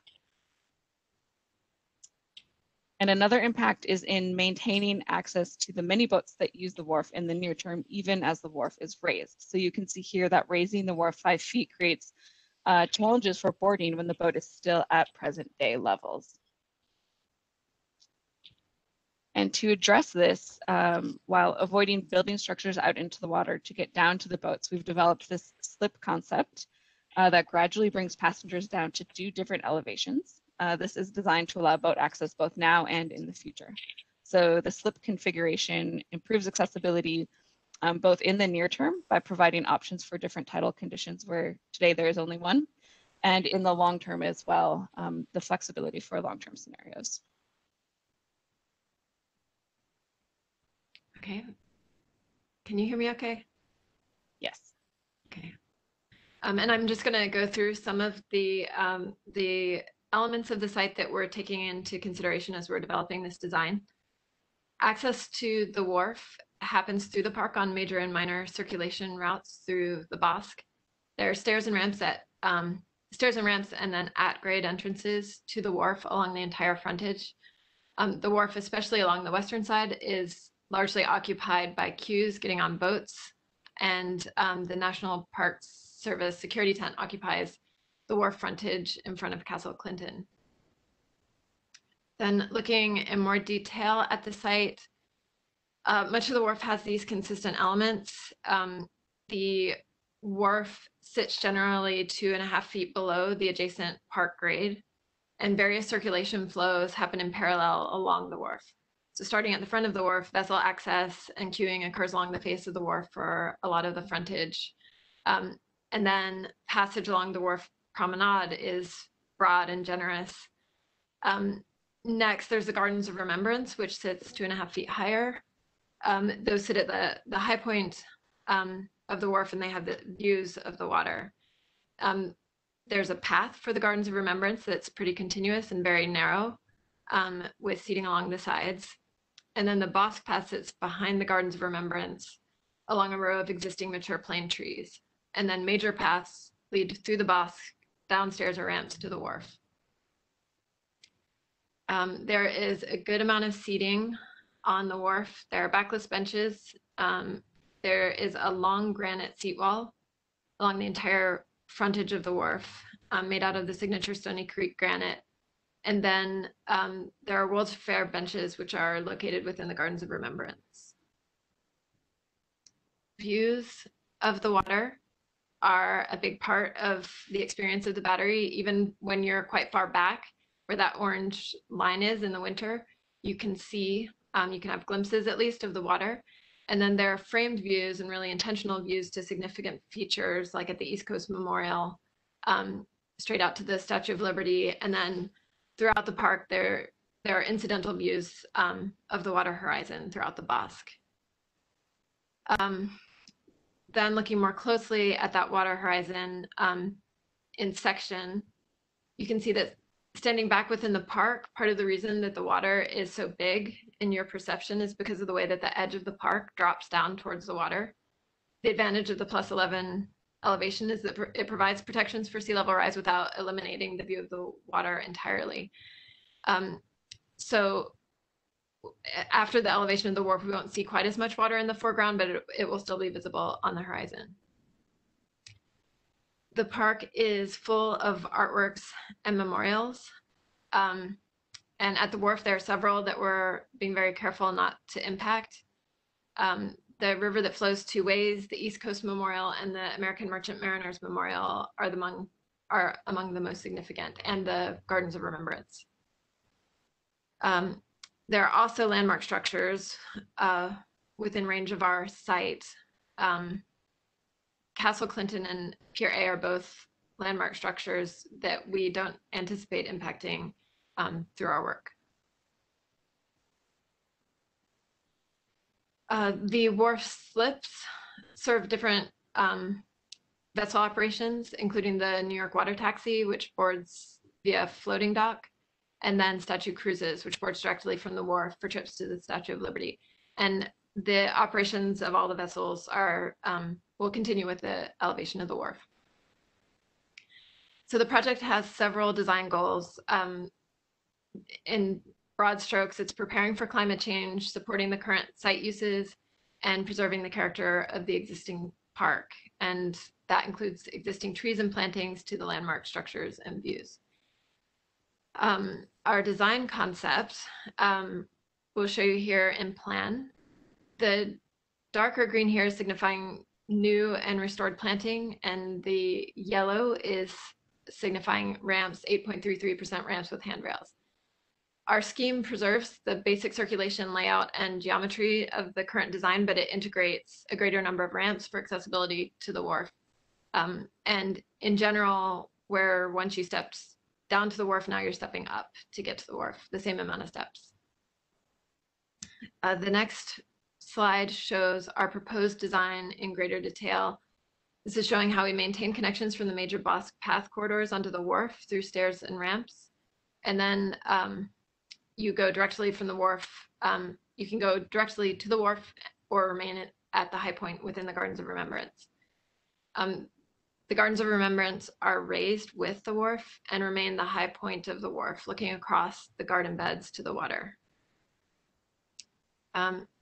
This final view is looking down that corridor of the Gardens of Remembrance, which is very similar to its current condition in that it's a continuous visual corridor parallel to the wharf, and registers as a kind of narrow garden path, but ramps are integrated, you can see, so there's a little bit of up and down as you're walking along this path.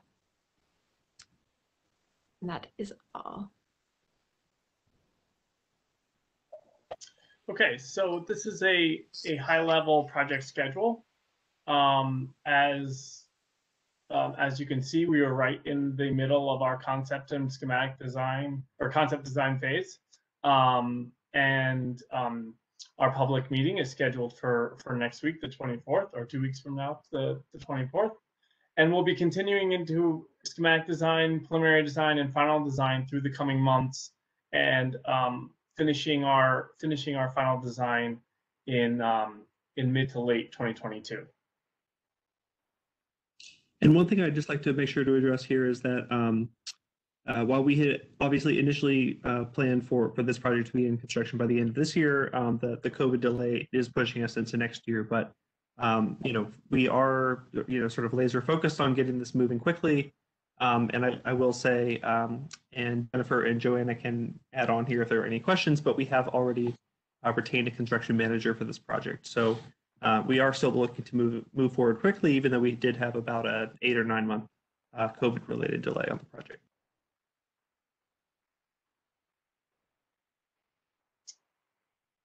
Any questions? How do I raise my hand? I have a question. I think, is that you, Laura Starr? Did I hear you? It is. Wait, I'm trying to I can't figure out the hand raising or anything. Don't worry about it. I hear you. You're acknowledged. Go ahead and ask your question. And thank you for that. Maybe I missed this. did you guys talk about the water behind where you're elevating the Esplanade? What are you doing? How are you treating the water behind it? Bathtub effect that you're creating?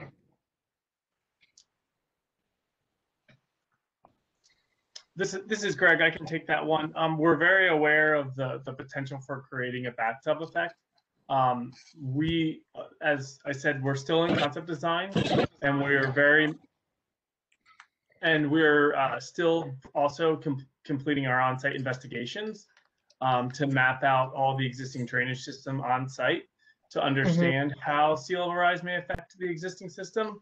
So it's something we're aware of, and then something that we're looking at. Okay, thank you. And I just have another thing to note. So you're raising the Esplanade in the Battery to 11, but I believe that the Esplanade in Battery Park City is not being raised.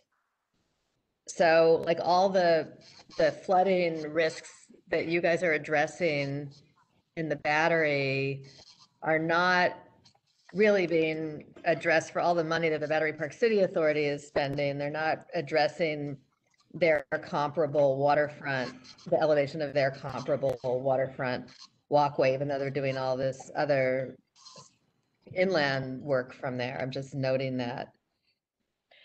It's a good question.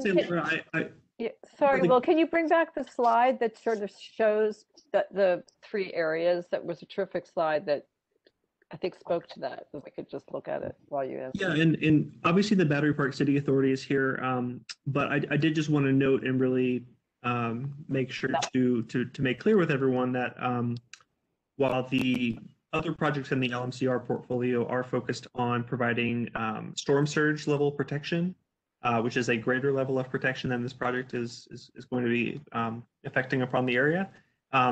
We are still just wanted to draw that distinction. So the flood protection projects in Battery Park City, in the Financial District and Seaport, although that is of course master plan ongoing, and then in the Two Bridges neighborhood are going to be designed to 2050s 100-year storm surge, a Sandy equivalent storm in the 2050s. Well, that wasn't my point though. Oh, of course, Laura. And then, you know, this project is, we already needed to replace the wharf anyway, and we're going to be designing it to a sea level rise standard in order to protect the park's use during normal times. But of course, there's a chance it may still happen. With all due respect, that also wasn't my point. My point was that the comparable Esplanade in Battery Park City was remaining at its current location, its current elevation, which I think may be unfortunate because to the point of this presentation, there will be flooding. The reason you're raising this is because, you know, you have to rebuild it anyway, but also over time it's going to flood and be unusable more frequently. And it's kind of disappointing that in Battery Park City, the main way of circulating around the waterfront is now, for all the money they're spending, is still at the same elevation it is now, which means it's going to frequently flood in the future. That's my point. It's not a criticism. This project actually is, you know, looks like it's coming along very well. It was more a comment on comparing this to what's next door that we've seen a few times. Again, can I ask, that's a great question, Laura, but again, there's a slide that speaks to it and it's not this one. There's one that shows the whole of Battery Park with this project. There's a section, it's right around this slide. Do you know what I'm talking about? And maybe Gwen, yeah, that's the one, exactly, thank you. Gwen would, well, actually, that isn't the one. Maybe I've gotten confused. No, not it might have been this one that shows the idea of putting the berm in that's the AECOM berm over there, that 18.5 thing. That is the one. Yeah, I think that is. Yeah. In any case, Gwen Dawson, I don't know if you're here, or Nick Spardone, do you want to speak to that at all, or Nick or Gwen from the Battery Park City Authority? I see your names here. Just don't. Okay. Well, it's all right. I just wanted to note it just for the record. So I mean, I know the city and the state, I know everybody's like struggling to figure out what should be the elevation of the shoreline and, you know, and that obviously you have to take advantage of, like this had to be rebuilt anyway, so it makes sense. And maybe the Battery Park City one was not in such bad condition. It's just odd for all the kind of tectonic shifting around of grades and everything over there that they're doing. In reality, the idea that the waterfront will flood a lot after all that work is, and that's their big loop around the water. Like their inland circulation isn't really continuous. So their main way of like, if you're going for a run or a ride along the waterfront, their main way of circulating is going to be wet in the future. That's all I'm trying to say. It's a very, very important point, and how these projects relate to one another is one of the things we wanted to look at tonight. So I'm hoping, I don't know if you can hear me, Nick, or I see your name here, and Gwen, but I would hope that before the end of this presentation, we can hear from you about that question and just generally how these. Yeah. It may be on like a intentional mute. Oh, I don't, Diana, are they on intentional mute? I don't think so, but. The COVID package. Hey, Alice? Yeah, there you are. Hey, I'm here. Yeah, Gwen was texting me saying she was muted, I think. Oh, Diana, could you unmute Gwen Dawson and? Yeah, let me take a look. Thanks. Okay. Sorry about that. Oh, no. Hi, Gwen, are you there? Can you hear me? I can hear you. Okay, Thank you. Hi, Gwen. Welcome. Hi, thank you. And we also have someone from the ACOM team on, Andrew Lovely, who is also muted. If someone could make sure that he is unmuted. I just moved Andrew over, so he should be able to unmute himself if he needs to speak. Thank you. Okay, thanks, Diana. great. Thanks, Alice. Thank you. I think that your question is a question that we have asked as well, and we want to make sure that we are being consistent. And I understand that with the Wharf project, they're looking at a different planning horizon than the other Lower Manhattan Coastal Resiliency projects that are currently in design are looking at. We are looking at storm surge that would protect against a 100-year storm event in the year 2050, whereas the Battery Wharf project is looking at sea level rise for 2100. And of course, it raises the question of what should we be looking at? And certainly we all, I think, agree that we'd like to have the greatest protection for as long as we can. That being said, we have projections that allow us to make certain predictions in terms of storm events in the year 2050 that become more conjectural after that. And also we have the reality that the infrastructure that is required to take it to a level of design flood elevation that would apply in the year 2100 is something that is very significant, both in terms of the intervention required, the costs that are required. So our approach has been to create a design approach that would be adaptable over time.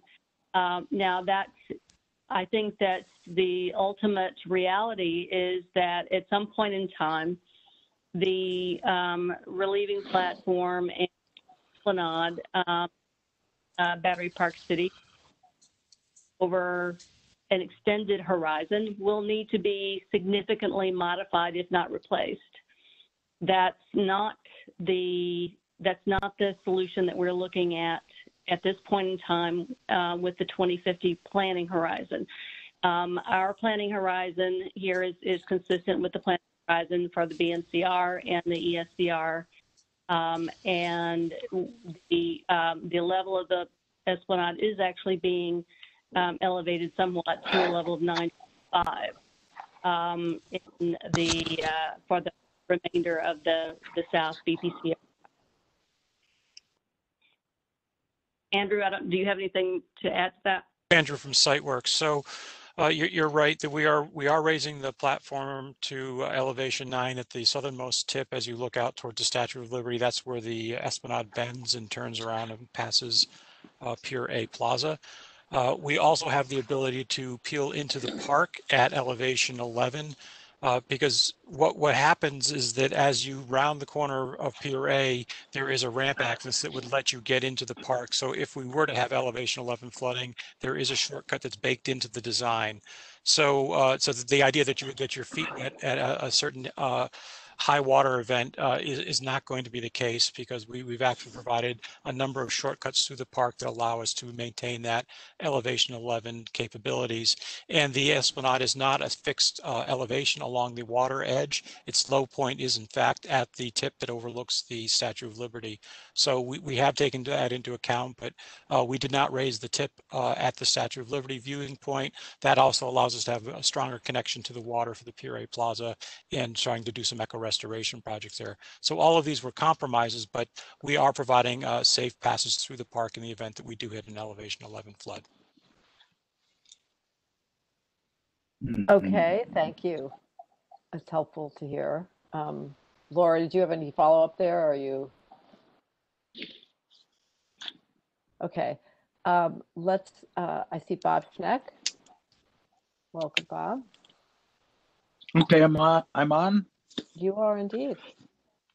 Thank you. I just wanted to start by admiring the simplicity of the project. I like the fact that it's a very simple solution that applies along the whole area of the battery park.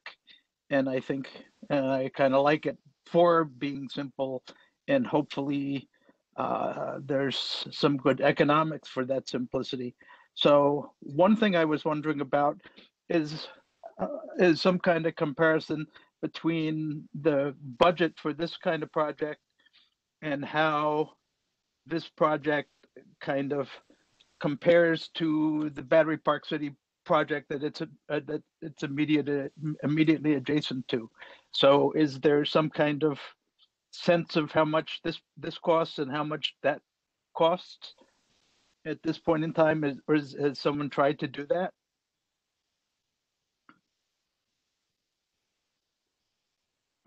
Yeah, so I'd like to ask whether, I don't have off the top of my head whether Jordan or Jennifer could share the budget for this project. Bob, we certainly don't have a comparison at this point. We haven't gotten into, deep enough design, but we could talk about the budget for this project.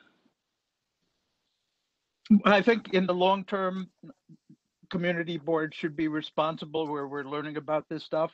Learning about it also should really include how much it costs and how it works over the long run, and how even these things are financed for.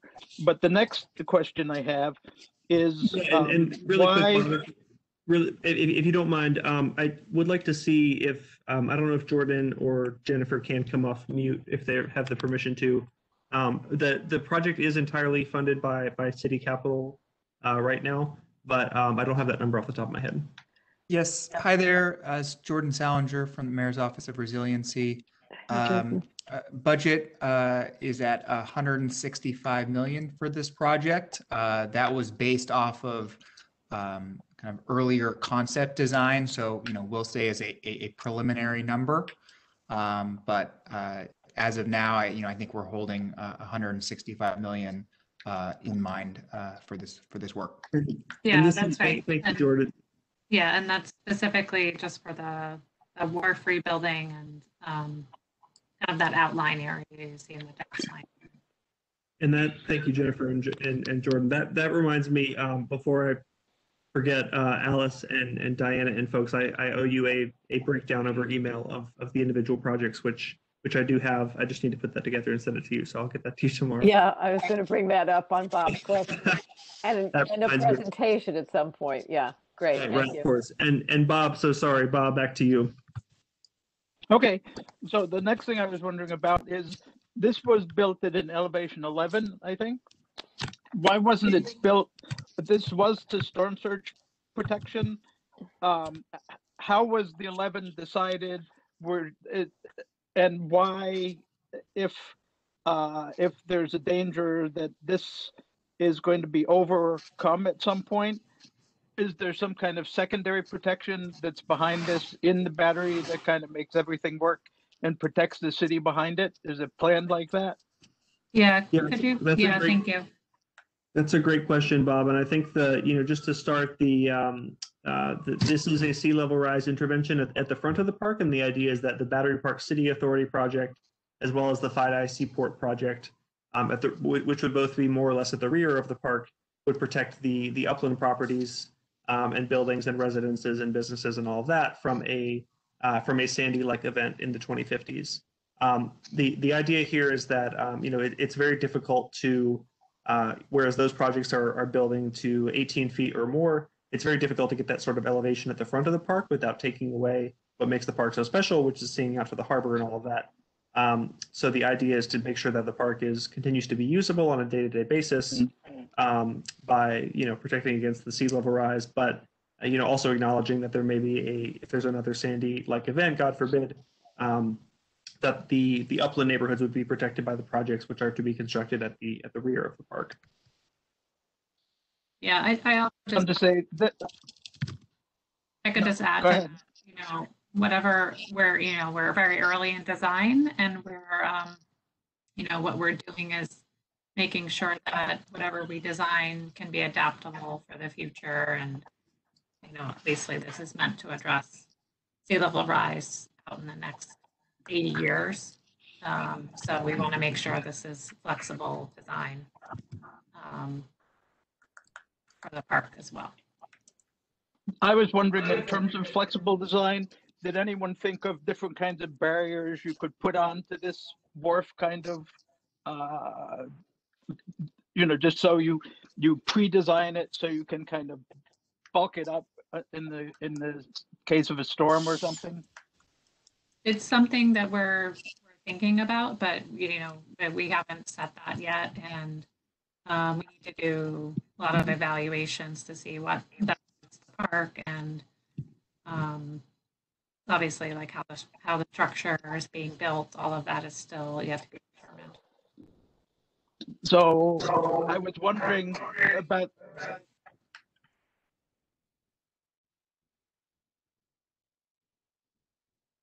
I was wondering about the transition areas on the Coast Guard side, and then for the ferry, the Staten Island ferry right next to it.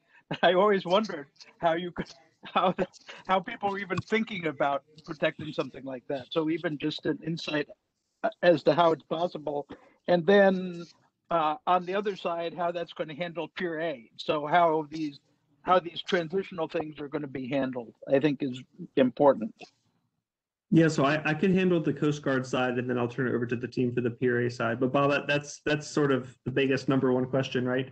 And I think if you go to if we go to the slides showing at what point the wharf itself is really impacted by sea level rise, again, the sort of design useful life of this project is 80 years for the wharf that we will be building. So yeah, if we're looking at 2100s, then of course there is some inundation on land.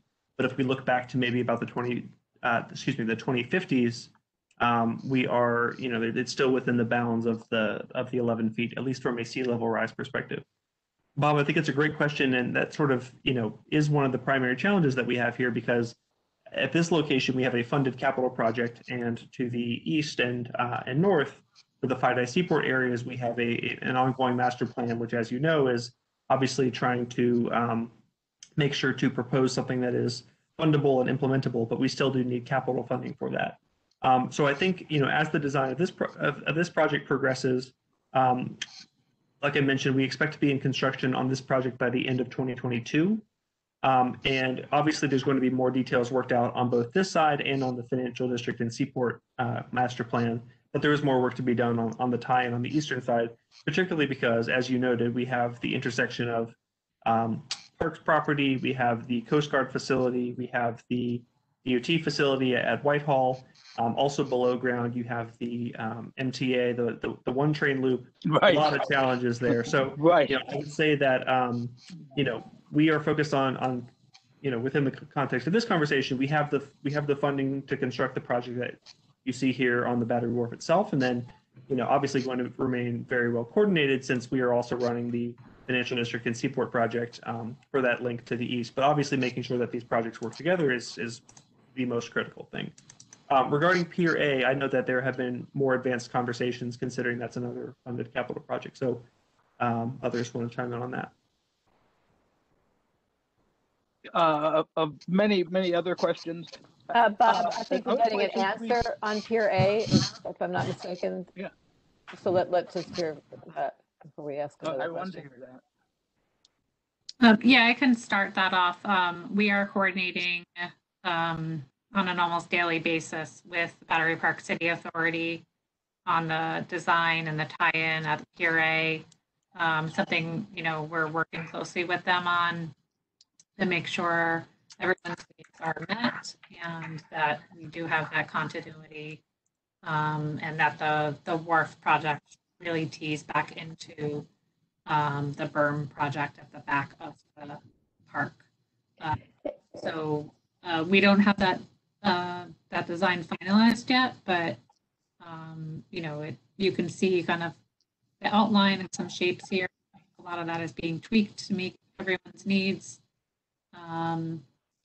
Gwen, I don't know if you have anything to add to that. This is Andrew. Yeah,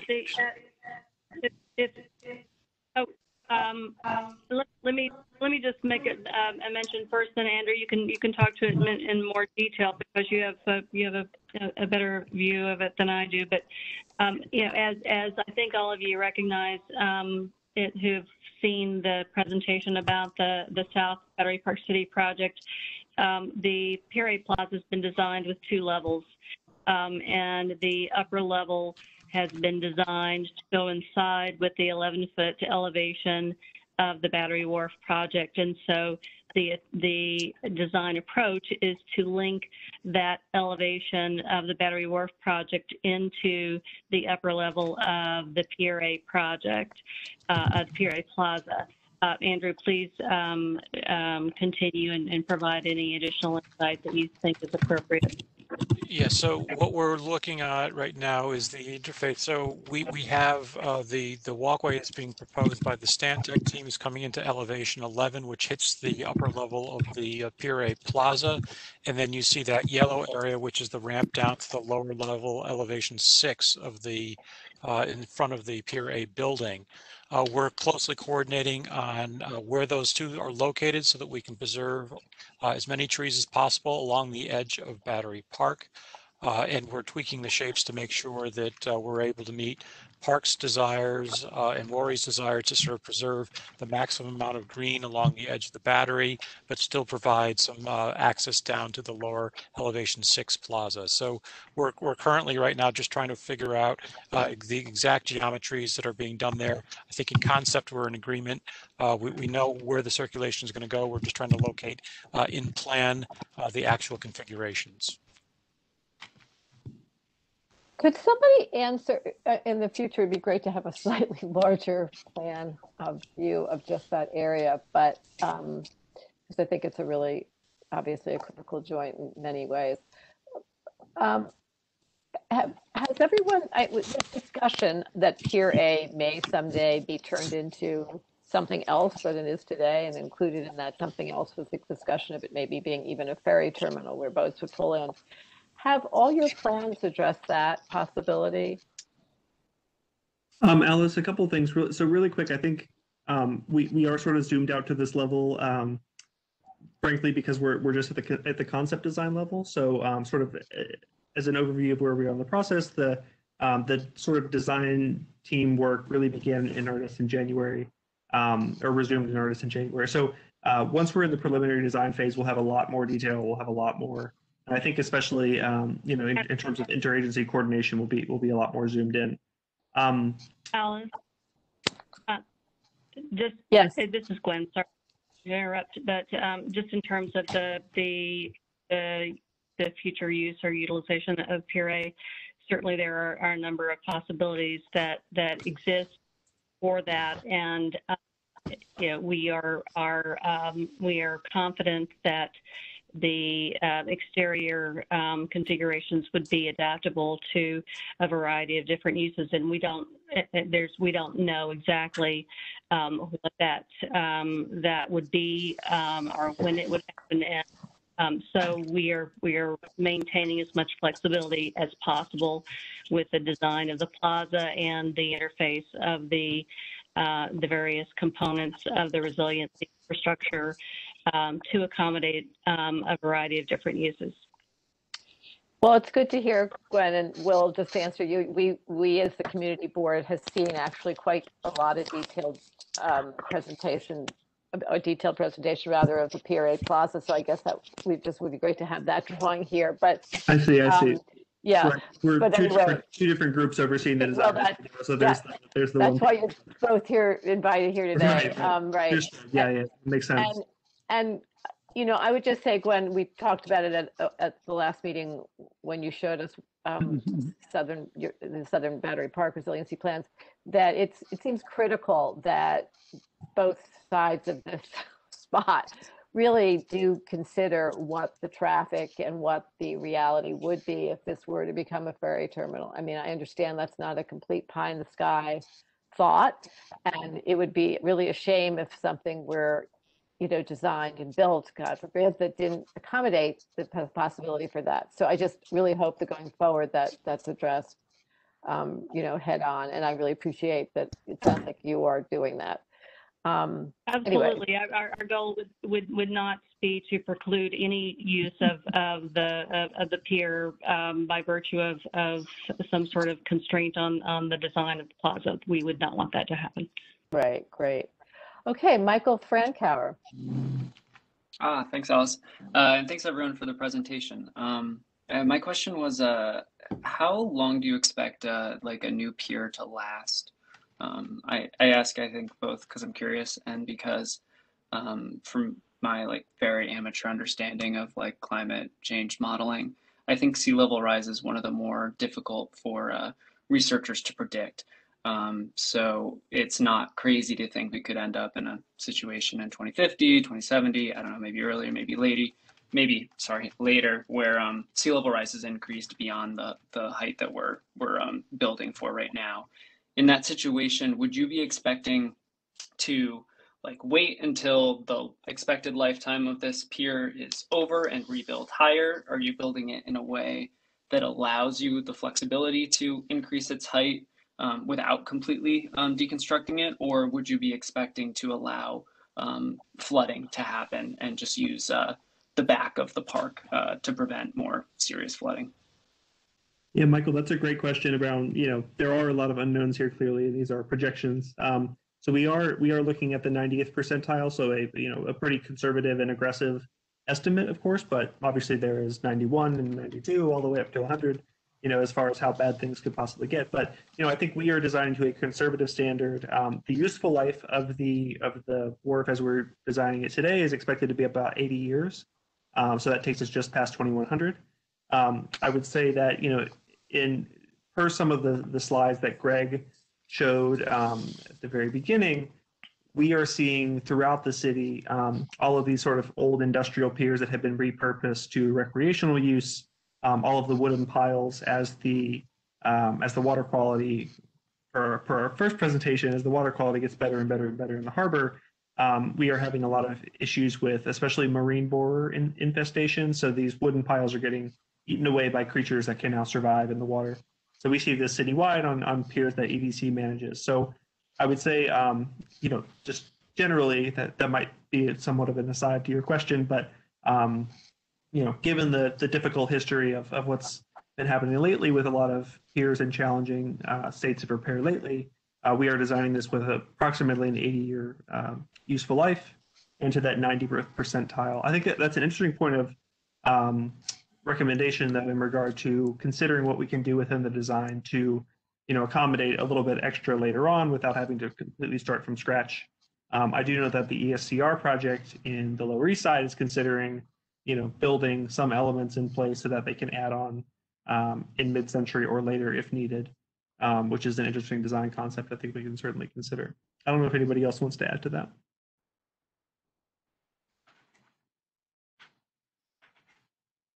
Great. Okay, Laura Starr, another question, I think.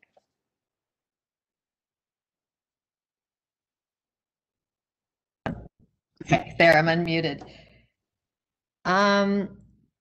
So back to the Pier A Plaza question, it sounds like the design is still in flux and being kind of negotiated between the city's project and the Battery Park City Authority's project. Is that the case? I wouldn't exactly put it that way. I don't think it's in flux. Everything has actually been pretty well coordinated, with the exception of the very easternmost boundary where there needs to be a vehicle ramp that leads to the lower level of the plaza. We all agree that the ramp needs to be there. We all agree in terms of the type of atmosphere that needs to be created there. We're just working on the details of the exact alignment and the configuration and the nature of the plantings that would be edging that ramp. So I'm asking because, and I missed a meeting, so I could be completely wrong, but it was my understanding that, Gwen, that the Battery Park City Authority's part of the project that's in city jurisdiction is going to the PDC for final review this month. And I went on when? It's to be submitted at the end of April for the May PDC hearing. Okay. All right. So, okay. No, I was wondering because I went on because the meeting, I missed your presentation the last time, and I went on your website and looked at the design, and it looked still very very conceptual for this part of the park, for the wall, going into the Battery and the Pier A Plaza area. But then I had heard it was going to PDC final, and the drawings didn't look at all final. So I'm just wondering, will we be able to see, I guess I should say, I'm sure we'll be able to see the more advanced design before it goes to the PDC, right? Because the community board is supposed to review them.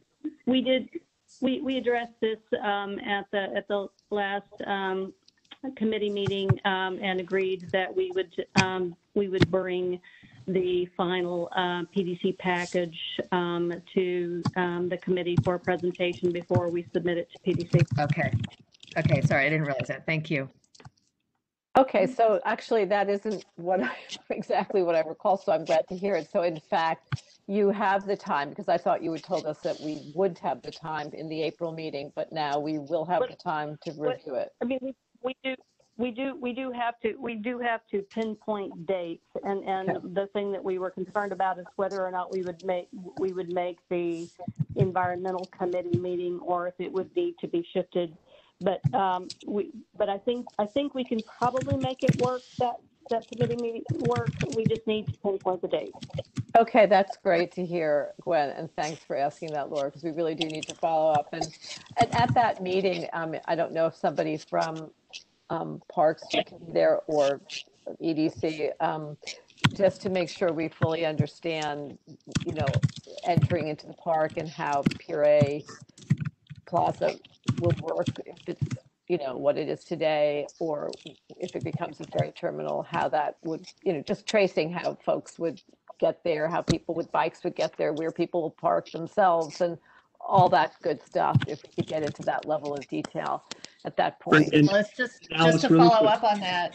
Sorry, Will, just to follow up on that, it would be good to hear if there's a long-term plan yet for where boats to the Statue of Liberty are going and how the security will be handled, or whether you're planning to put these awful tents back after the wharf, the beautiful wharf project opens and that whole thing, which maybe you don't have organized yet, but we're definitely interested in it.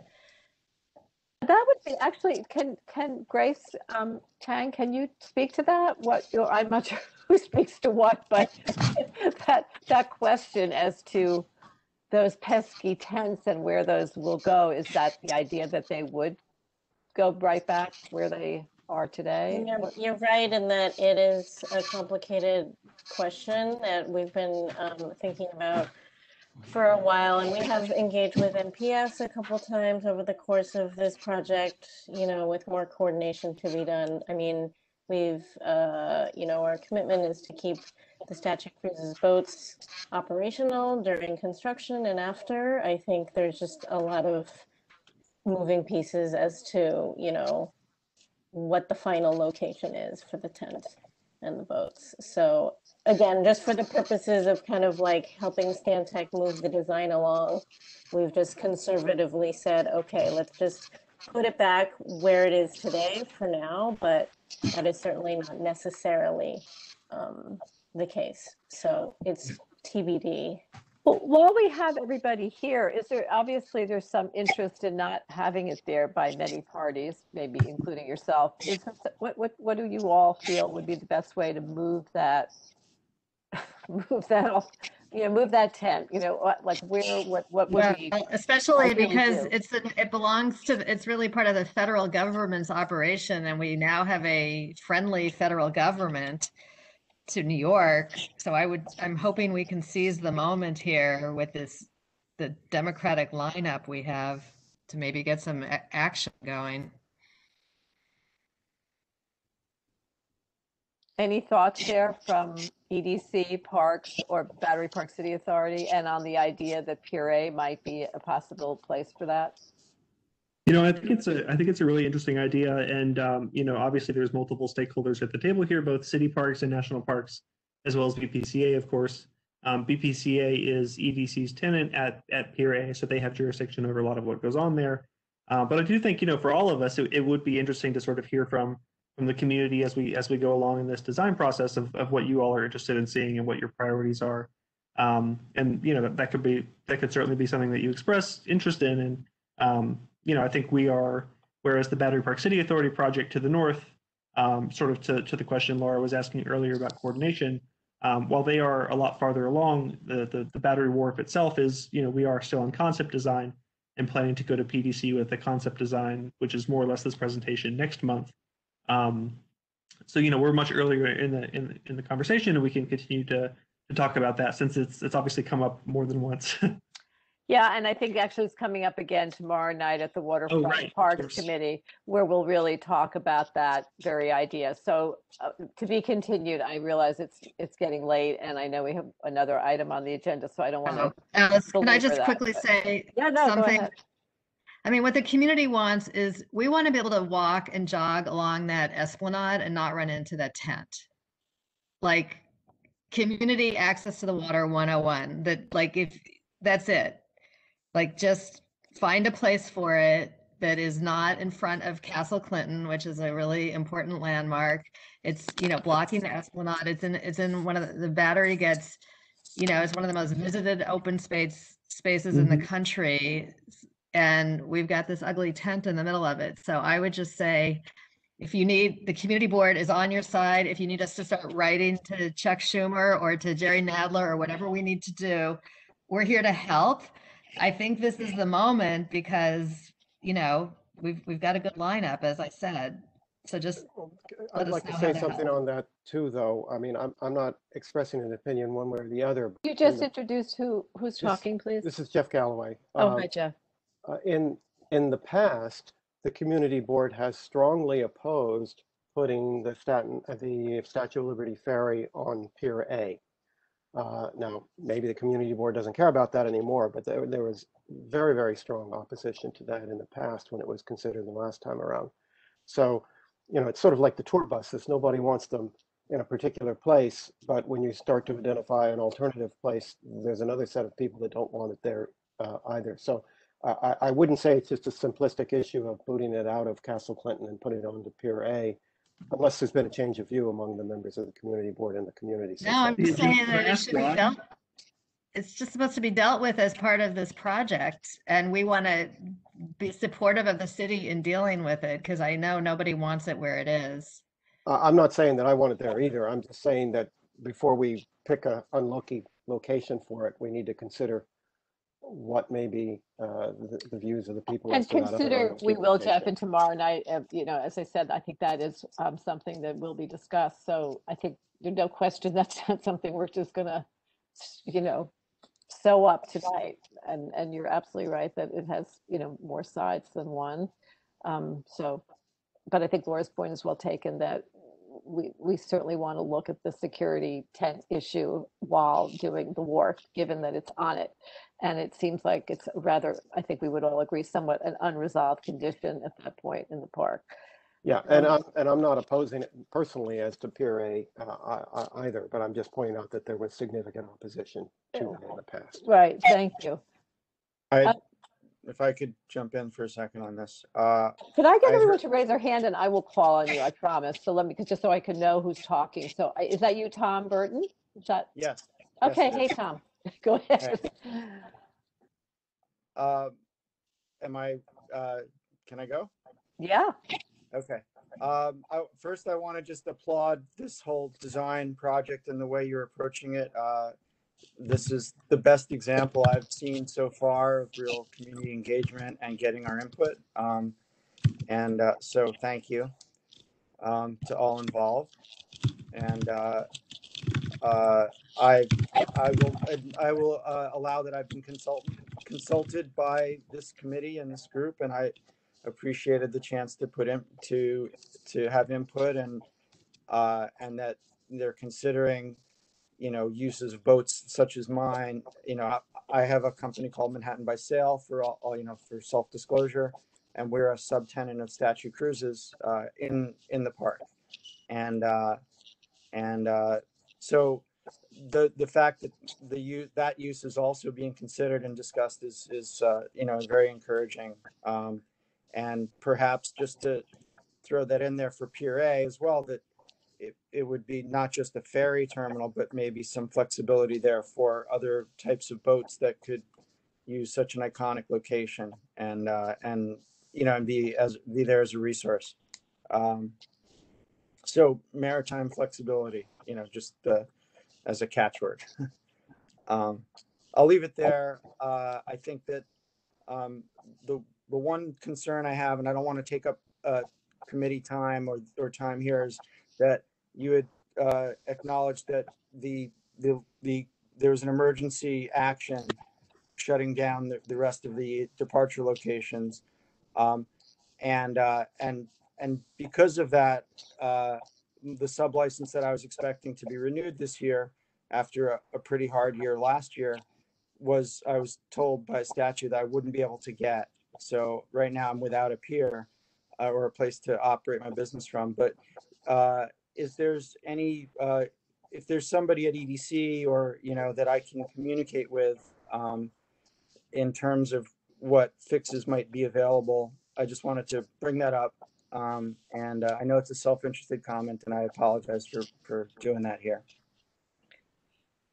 Okay, well, you can take, yeah, I'm sure you can follow up here with any one of, maybe Will can help direct that. I see one, and thanks. And I agree with Tom here. It was, you know, very, you know, excellent presentation, which was also, like Bob Schneck said, very simple and sort of clear, and seems like it's a great beginning from the 2-year point we had hit at the last review. So I see somebody from the community, Margaret Flanagan, with her hand up. I'm not sure if you're, there you go. Yes, hello, can you all hear me now?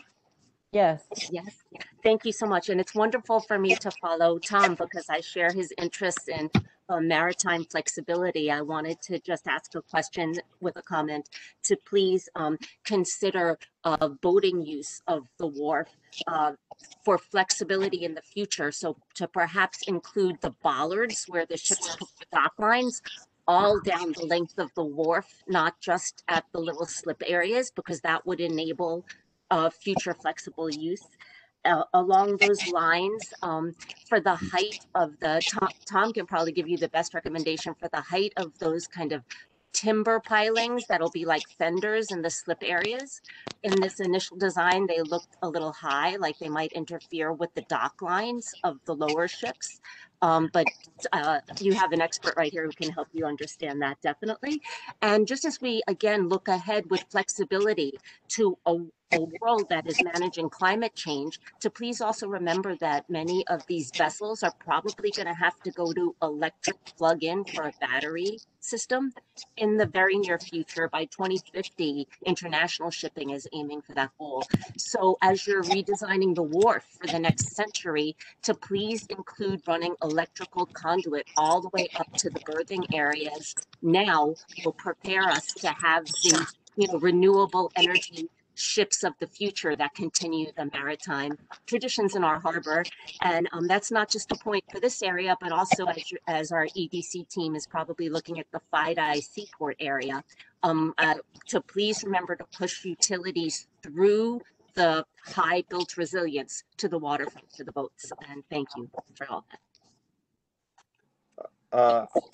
Very quickly to add on to what you said, Maggie, just that the different heights that are being accommodated by those ramps are good. I'm going to be reviewing it and giving more comments later, but that there be bollards at those heights, because as was pointed out, a steep angle of incident for the mooring lines creates real instability for the boats.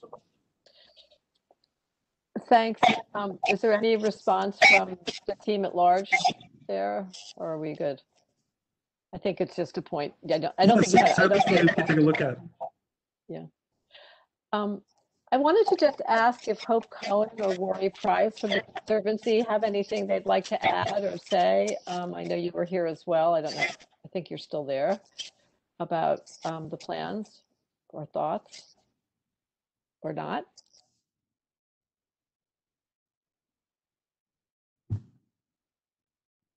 Okay, so see Megan Malvern, I think she may be our last. Hi, can you hear me?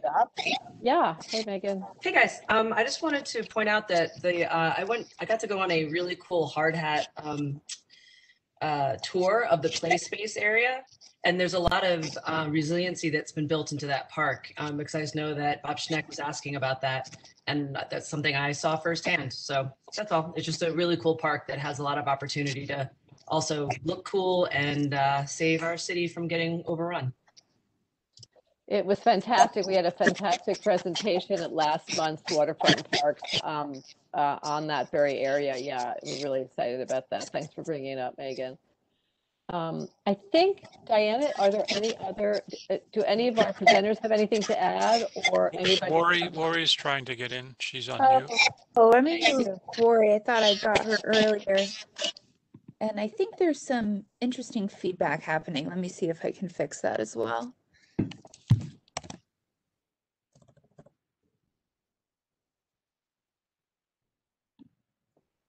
Hi, Rory, are you there? Yes, I am. Can you hear me? Yes, we can. Yep. Okay. I was muted for a while. I wanted to respond to Alice's aspect that we have been made aware of all of the designs that are being presented, and we've come up with various ideas of what we want to ensure can be retained. Certainly the river that flows two ways, which is the art piece that now exists along the water's edge. The double, we have 6 gangways operable now. As you can see, there are 5 that are being presented, but they're doubles. So in many ways, the use of the water is doubled for maritime use because you've got these flexible slips, and but it does broaden a sense of the view corridors. There are fewer open areas because your slips are taking up a lot more room, which is what the previous two speakers are hopeful that we have. And I think this plan has doubled the fender system that they talked about, and also gives the flexibility of sea level rise by offering 2 levels at each one of these slips. The other is the retention of important elements, and I had asked that the Stony Creek granite, that is the same granite as the pedestal of the statue, plus it's a beautiful stone and it continues around the entire perimeter of the park. If there was any way to reuse that in the design. And then we are very appreciative that there still will be a visual contact of the water hitting the plane of land out in Brooklyn and our the rest of the harbor, and then the sky plane. By keeping it the +11, it doesn't completely prohibit the view. It certainly is smaller, but it is still there. And we've kind of gotten our heads around that the Bosque becomes the sunken gardens now. In a sense, you will be up high as you walk the wharf, and then you walk down into more of a sunken garden feeling versus the way you feel about it now. And we know our plantings and all of that will be able to survive through that also. We truly are glad the Gardens of Remembrance have been retained because they really are a part of our history, and the sense of that horticulture is a very, very important part that I think the community has embraced. The new life of the Battery, which is 240,000 square feet of gardens. So I think they've been very sensitive.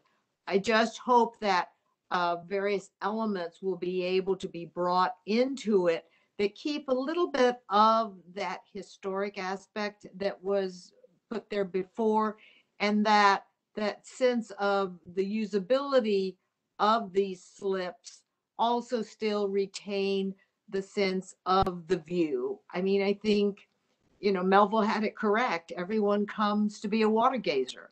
And so the views in that moment of greeting 11,000 acres of water from a landscape at the tip of Manhattan is very meaningful. And of course, I think everyone knows how much the temporary, which, as we know, has become a little bit long, and it wasn't anyone's idea. The Park Service had to put up a screening security facility for visitors to statue. They tried very hard to move it to Ellis Island at one point. So it is a need that for our security we need to do. But we do feel strongly that having it outdoors versus could be included in a beautiful historic indoor facility, which I believe is preferable. And people have heard me speak about that before, so this is not news to anyone. So the idea that everyone's listening, that everyone at this point in conceptual design, and I think the Battery Place design is a little ahead of the wharf, but I do think there has been a very good sense of trying to include all the stakeholders in the discussions. And of course, the challenges are immense for us as a city. We are all making,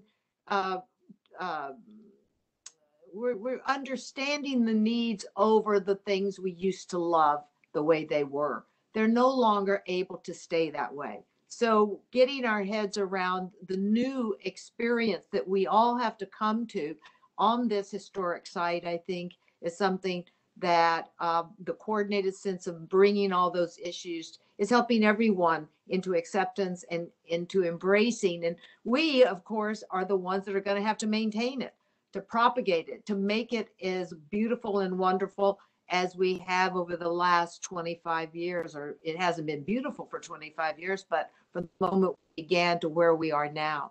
And I do promise you a great playground which was nicely mentioned already tonight, but that will be also built to flood. I have to acknowledge that this was built after Sandy and it is built to flood, and rainwater is dealt with properly. Stormwater management is dealt with properly. We know that we will have excess water, and the playground is been built and designed to accommodate it. So I bring that up also, that the park is really in the forefront of doing a lot to be able to serve the public as we move forward. Thank you for letting me speak. Oh, Wari, thank you for everything you do in that park. I guess I think we're at the end of the Q&A here. Could you Will, review what is coming up next? What kind of regulatory meetings, what's sort of ahead of us in terms of approvals? We probably will want to do a resolution or a letter, just so that we have all of this wonderful information memorialized. I'm not sure we're going to do it tonight, but if we had time, we would do it next month. If not, we could potentially get over some points tonight. So just let us know the timing. Yeah, sure thing. So Alice, you and Diana already have this presentation in your inboxes. Regarding next steps, 3/24, which is next Wednesday evening from 6 to 8 p.m. We have another public meeting that's scheduled just on this topic, so that we could take as much time as we need on any other recommendations and feedback. The Conservancy and Wari's team has been really helpful in getting the word out for that, as has Nick and the Battery Park City Authority. We had a ad in the broadsheet this weekend and in the e-broadsheet that folks have been getting this week, and are doing a lot of other outreach on that. So please, if you know folks who would like to comment on this and haven't gotten a chance to this evening, please send them the link, which I'll send to Diana in the chat. So I would also say, regarding sort of regulatory approvals, et cetera, team, could we go to, Greg, could we go to the timeline, please? So currently we're in the conceptual design phase. We are going to be submitting a package largely comprised of this content to Public Design Commission for conceptual review I think in a couple weeks for review at their April meeting. And then we'll be moving on to the schematic design phase in late spring and early summer. And we will figure out sort of what the best way to engage with the community board as well as the broader community is on design from that point. I would say, obviously, in addition to sort of discrete projects, we also have the quarterly updates with the community boards. And then we'll obviously keep you up to date with sort of any other timely conversations, such as those regarding coordination with BPCA. We would love to hear from you all more detail on interest regarding Pier A, in as much as each of us in our individual jurisdictions control pieces of that. Yeah, we're, like I mentioned at the beginning, I think we were very glad to have this, the last project to come off of COVID pause, get started. The Stantec team is I think, doing a really phenomenal job. And we're glad to have them back to work. And like I mentioned, we already have a construction manager on board. So we're really ready to roll, and glad that we're able to go full speed on this. Thanks so much, Will. I think it would be great if, and this is true for all the agencies here, if in the future all these regulatory approval pieces to the various projects at the various times they're happening, it would be incredibly helpful if you could add these onto your project timelines. All this information is wonderful, but that's always a little bit gray. For example, is PDC in April or is it May? It sounds like Battery Park City Authority is going in May, but you all are going on this in April. Is that what I'm hearing? That's correct. We'll just be doing conceptual review. Okay, so we probably will, I think Tammy is going to write a chair letter, I think, on some of the points that we've raised tonight, just to sort of have, you have it on record.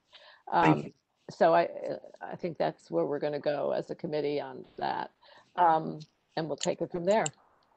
Anybody else? Last call before we move on to 250 Water Street. Oh, Bob. Could I? Yeah, I think there's one very important thing I would like to comment on that's an overarching issue all the time, and that is the HATS project that kind of makes a comprehensive consideration of the harbor, the East River, and the Hudson, has never been completed, and God knows where it is. So I think it's time to propose and ask for, if the Army Corps of Engineers can't do it, it's obvious that with all these competing entities, it would be good to have a comprehensive kind of unified understanding of climate change, of the impact of sea level rise, et cetera, the impact of storm surge, the consideration of a possible barrier in the middle of the Hudson.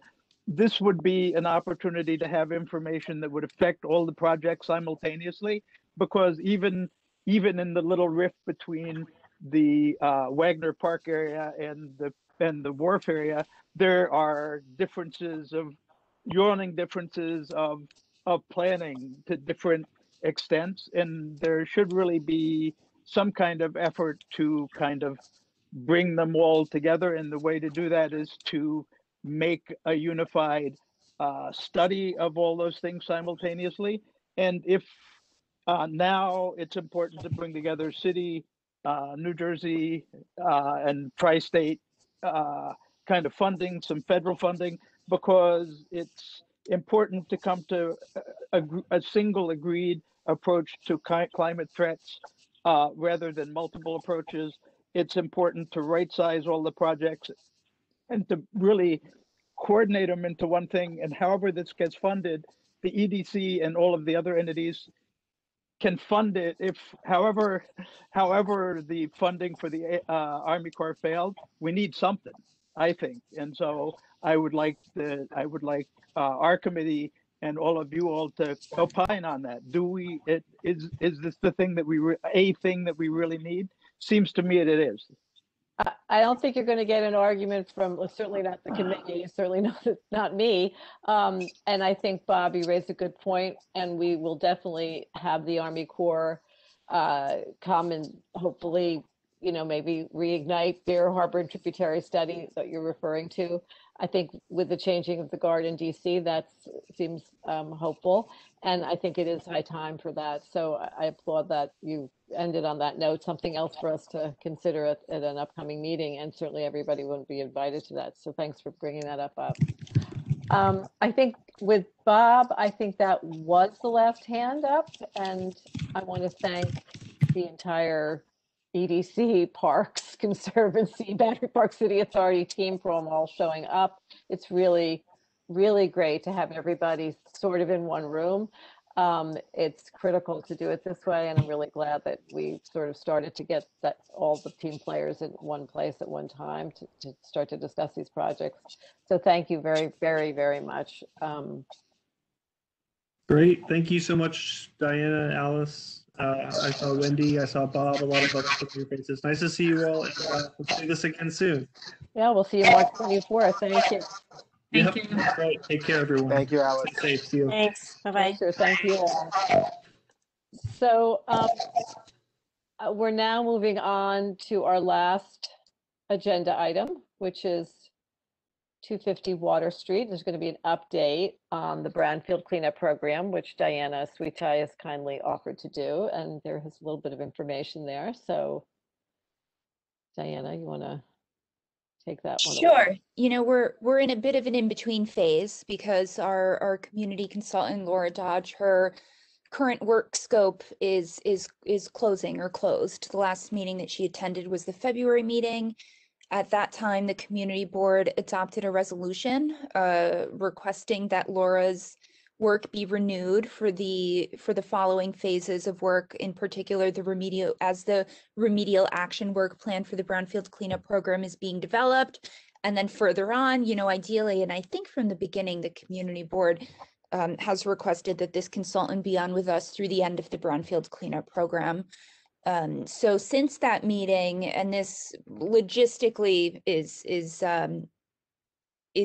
interesting, but the community board itself isn't part of the actual negotiations. It's important for the community board not to be a part of those negotiations between Laura and between Howard Hughes Corporation, which has been funding her, especially given Howard Hughes's current proposals in front of the board. So right after we adopted that resolution, I reached out to the borough president's office, who has been the intermediary since the beginning. I spoke with Matthew Washington last week, and he had said that he's working with Laura to get a proposal from her, get a funding proposal from her, and liaise between Laura Dodge and Howard Hughes on potential next steps. So that's where we are right now. We are eagerly awaiting any developments on that front. And in the interim, there were a few things that we had asked Laura to follow up on since the February meeting. There was one question from Maggie Dalal, which I know we got back to her. I think I forwarded that to her this morning. And then there was that one letter that we received from the NYU professor that we had asked Laura to comment specifically on, which I have a memo on. I just received it before this meeting. And then specific comments on the remedial investigation report, which Laura is going to be getting to us this week. So let me share this document, and I had intended to be able to post it on the website before this meeting so I could share the link, but I received it just before the meeting. So it will be up by tomorrow, and I'll give everyone the link of where they can find it. And while I'm pulling this up, I'll remind everybody that if they have a question or want to make a comment, please use the raise hand function, or you can message me. I'm the host. So this is the memo specifically commenting on the letter we received from Dr. Jack Caravanos from February 23rd, 2021. And Laura goes through. Alice, do you want me to go through each of these? You're muted, Alice. Probably a good thing. I don't think so, because isn't this letter something that is accessible on our website, right? It's not yet, but just because I received it just before this meeting, right? It's next on my list to complete. Why don't you just leave up tomorrow? I don't think you need to read it all, but just the first page, just so people can see the bolded. This was a specific letter that addressed specific questions that are important. I don't know that we have to go over each and every point. So the way that it's structured is that the bold portions are portions from the letter itself, and then the unbolded portions are Laura's responses. So anything that she wanted to elaborate on or answered to, she went through and broke it down that way. And then I'm just going to scroll, forgive anybody who I'm making nauseous, scroll quickly to the bottom here, because she comments specifically that while we are still developing detailed comments on the draft remedial investigation report, but overall, our view of the draft is that it was well done and the site is sufficiently characterized so that the remedial action design and preparation of the draft remedial action work plan can proceed. Tom Fasillo and I have a call scheduled with the New York State Department of Environmental Conservation and the New York State Department of Health project teams this Thursday at 3 p.m. Therefore, I will provide a draft letter with my specific comments to you by the end of the day tomorrow so we can discuss. And I'll post it in the chat in a moment, but this is a little section on our website where I'm going to be posting this document and any specific comments on the Laura's comments on the remedial investigation report. And it also links to the 250 BCP website where the rest of the documents are. Great, Diana. Thanks very much. So everyone saw the where you could get this on the website, and I guess it'll be posted tomorrow. External information. That's really fabulous. So I see two hands. Maggie Dalal. Just talking about you, Maggie. I'm not sure if they need to be, and I see Megan after her. Yeah, there she goes. Can you guys hear me? You should be all set. Yeah. Hi. And Diana, thank you guys for getting me that information from Laura. I just wanted to take a quick minute and share some of the stuff that came up because we didn't have time to get into it on the last meeting. But one of the concerns that I was trying to raise was that when we got all that data that came out in February, they released numbers for VOC levels and mercury levels that were occurring just during the sampling phase.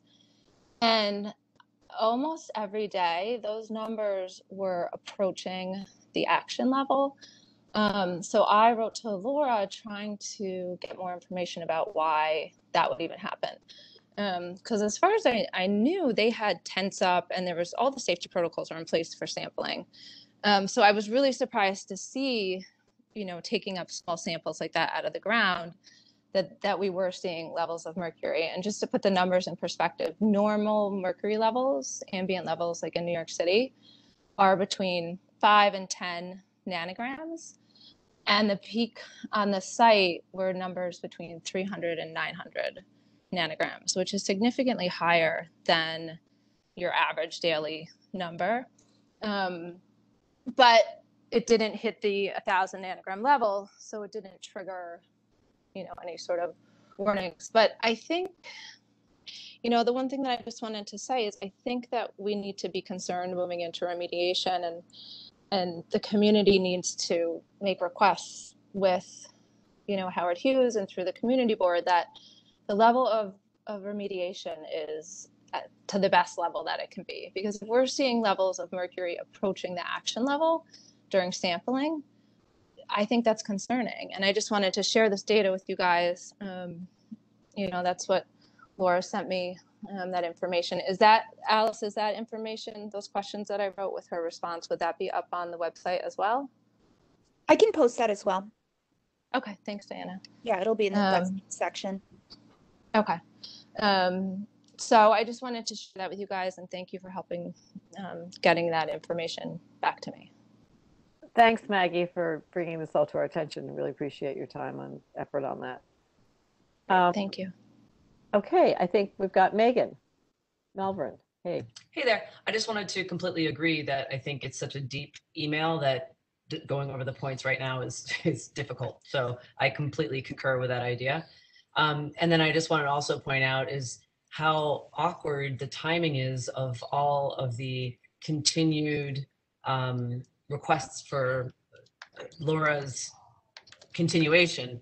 We've been asking about this from the beginning, and it just seems like that every moment there's an opportunity for when one contract ends, it just so happens the time with some really important things that are happening otherwise in the community, and it just or a different part of the timeline in this whole approval process.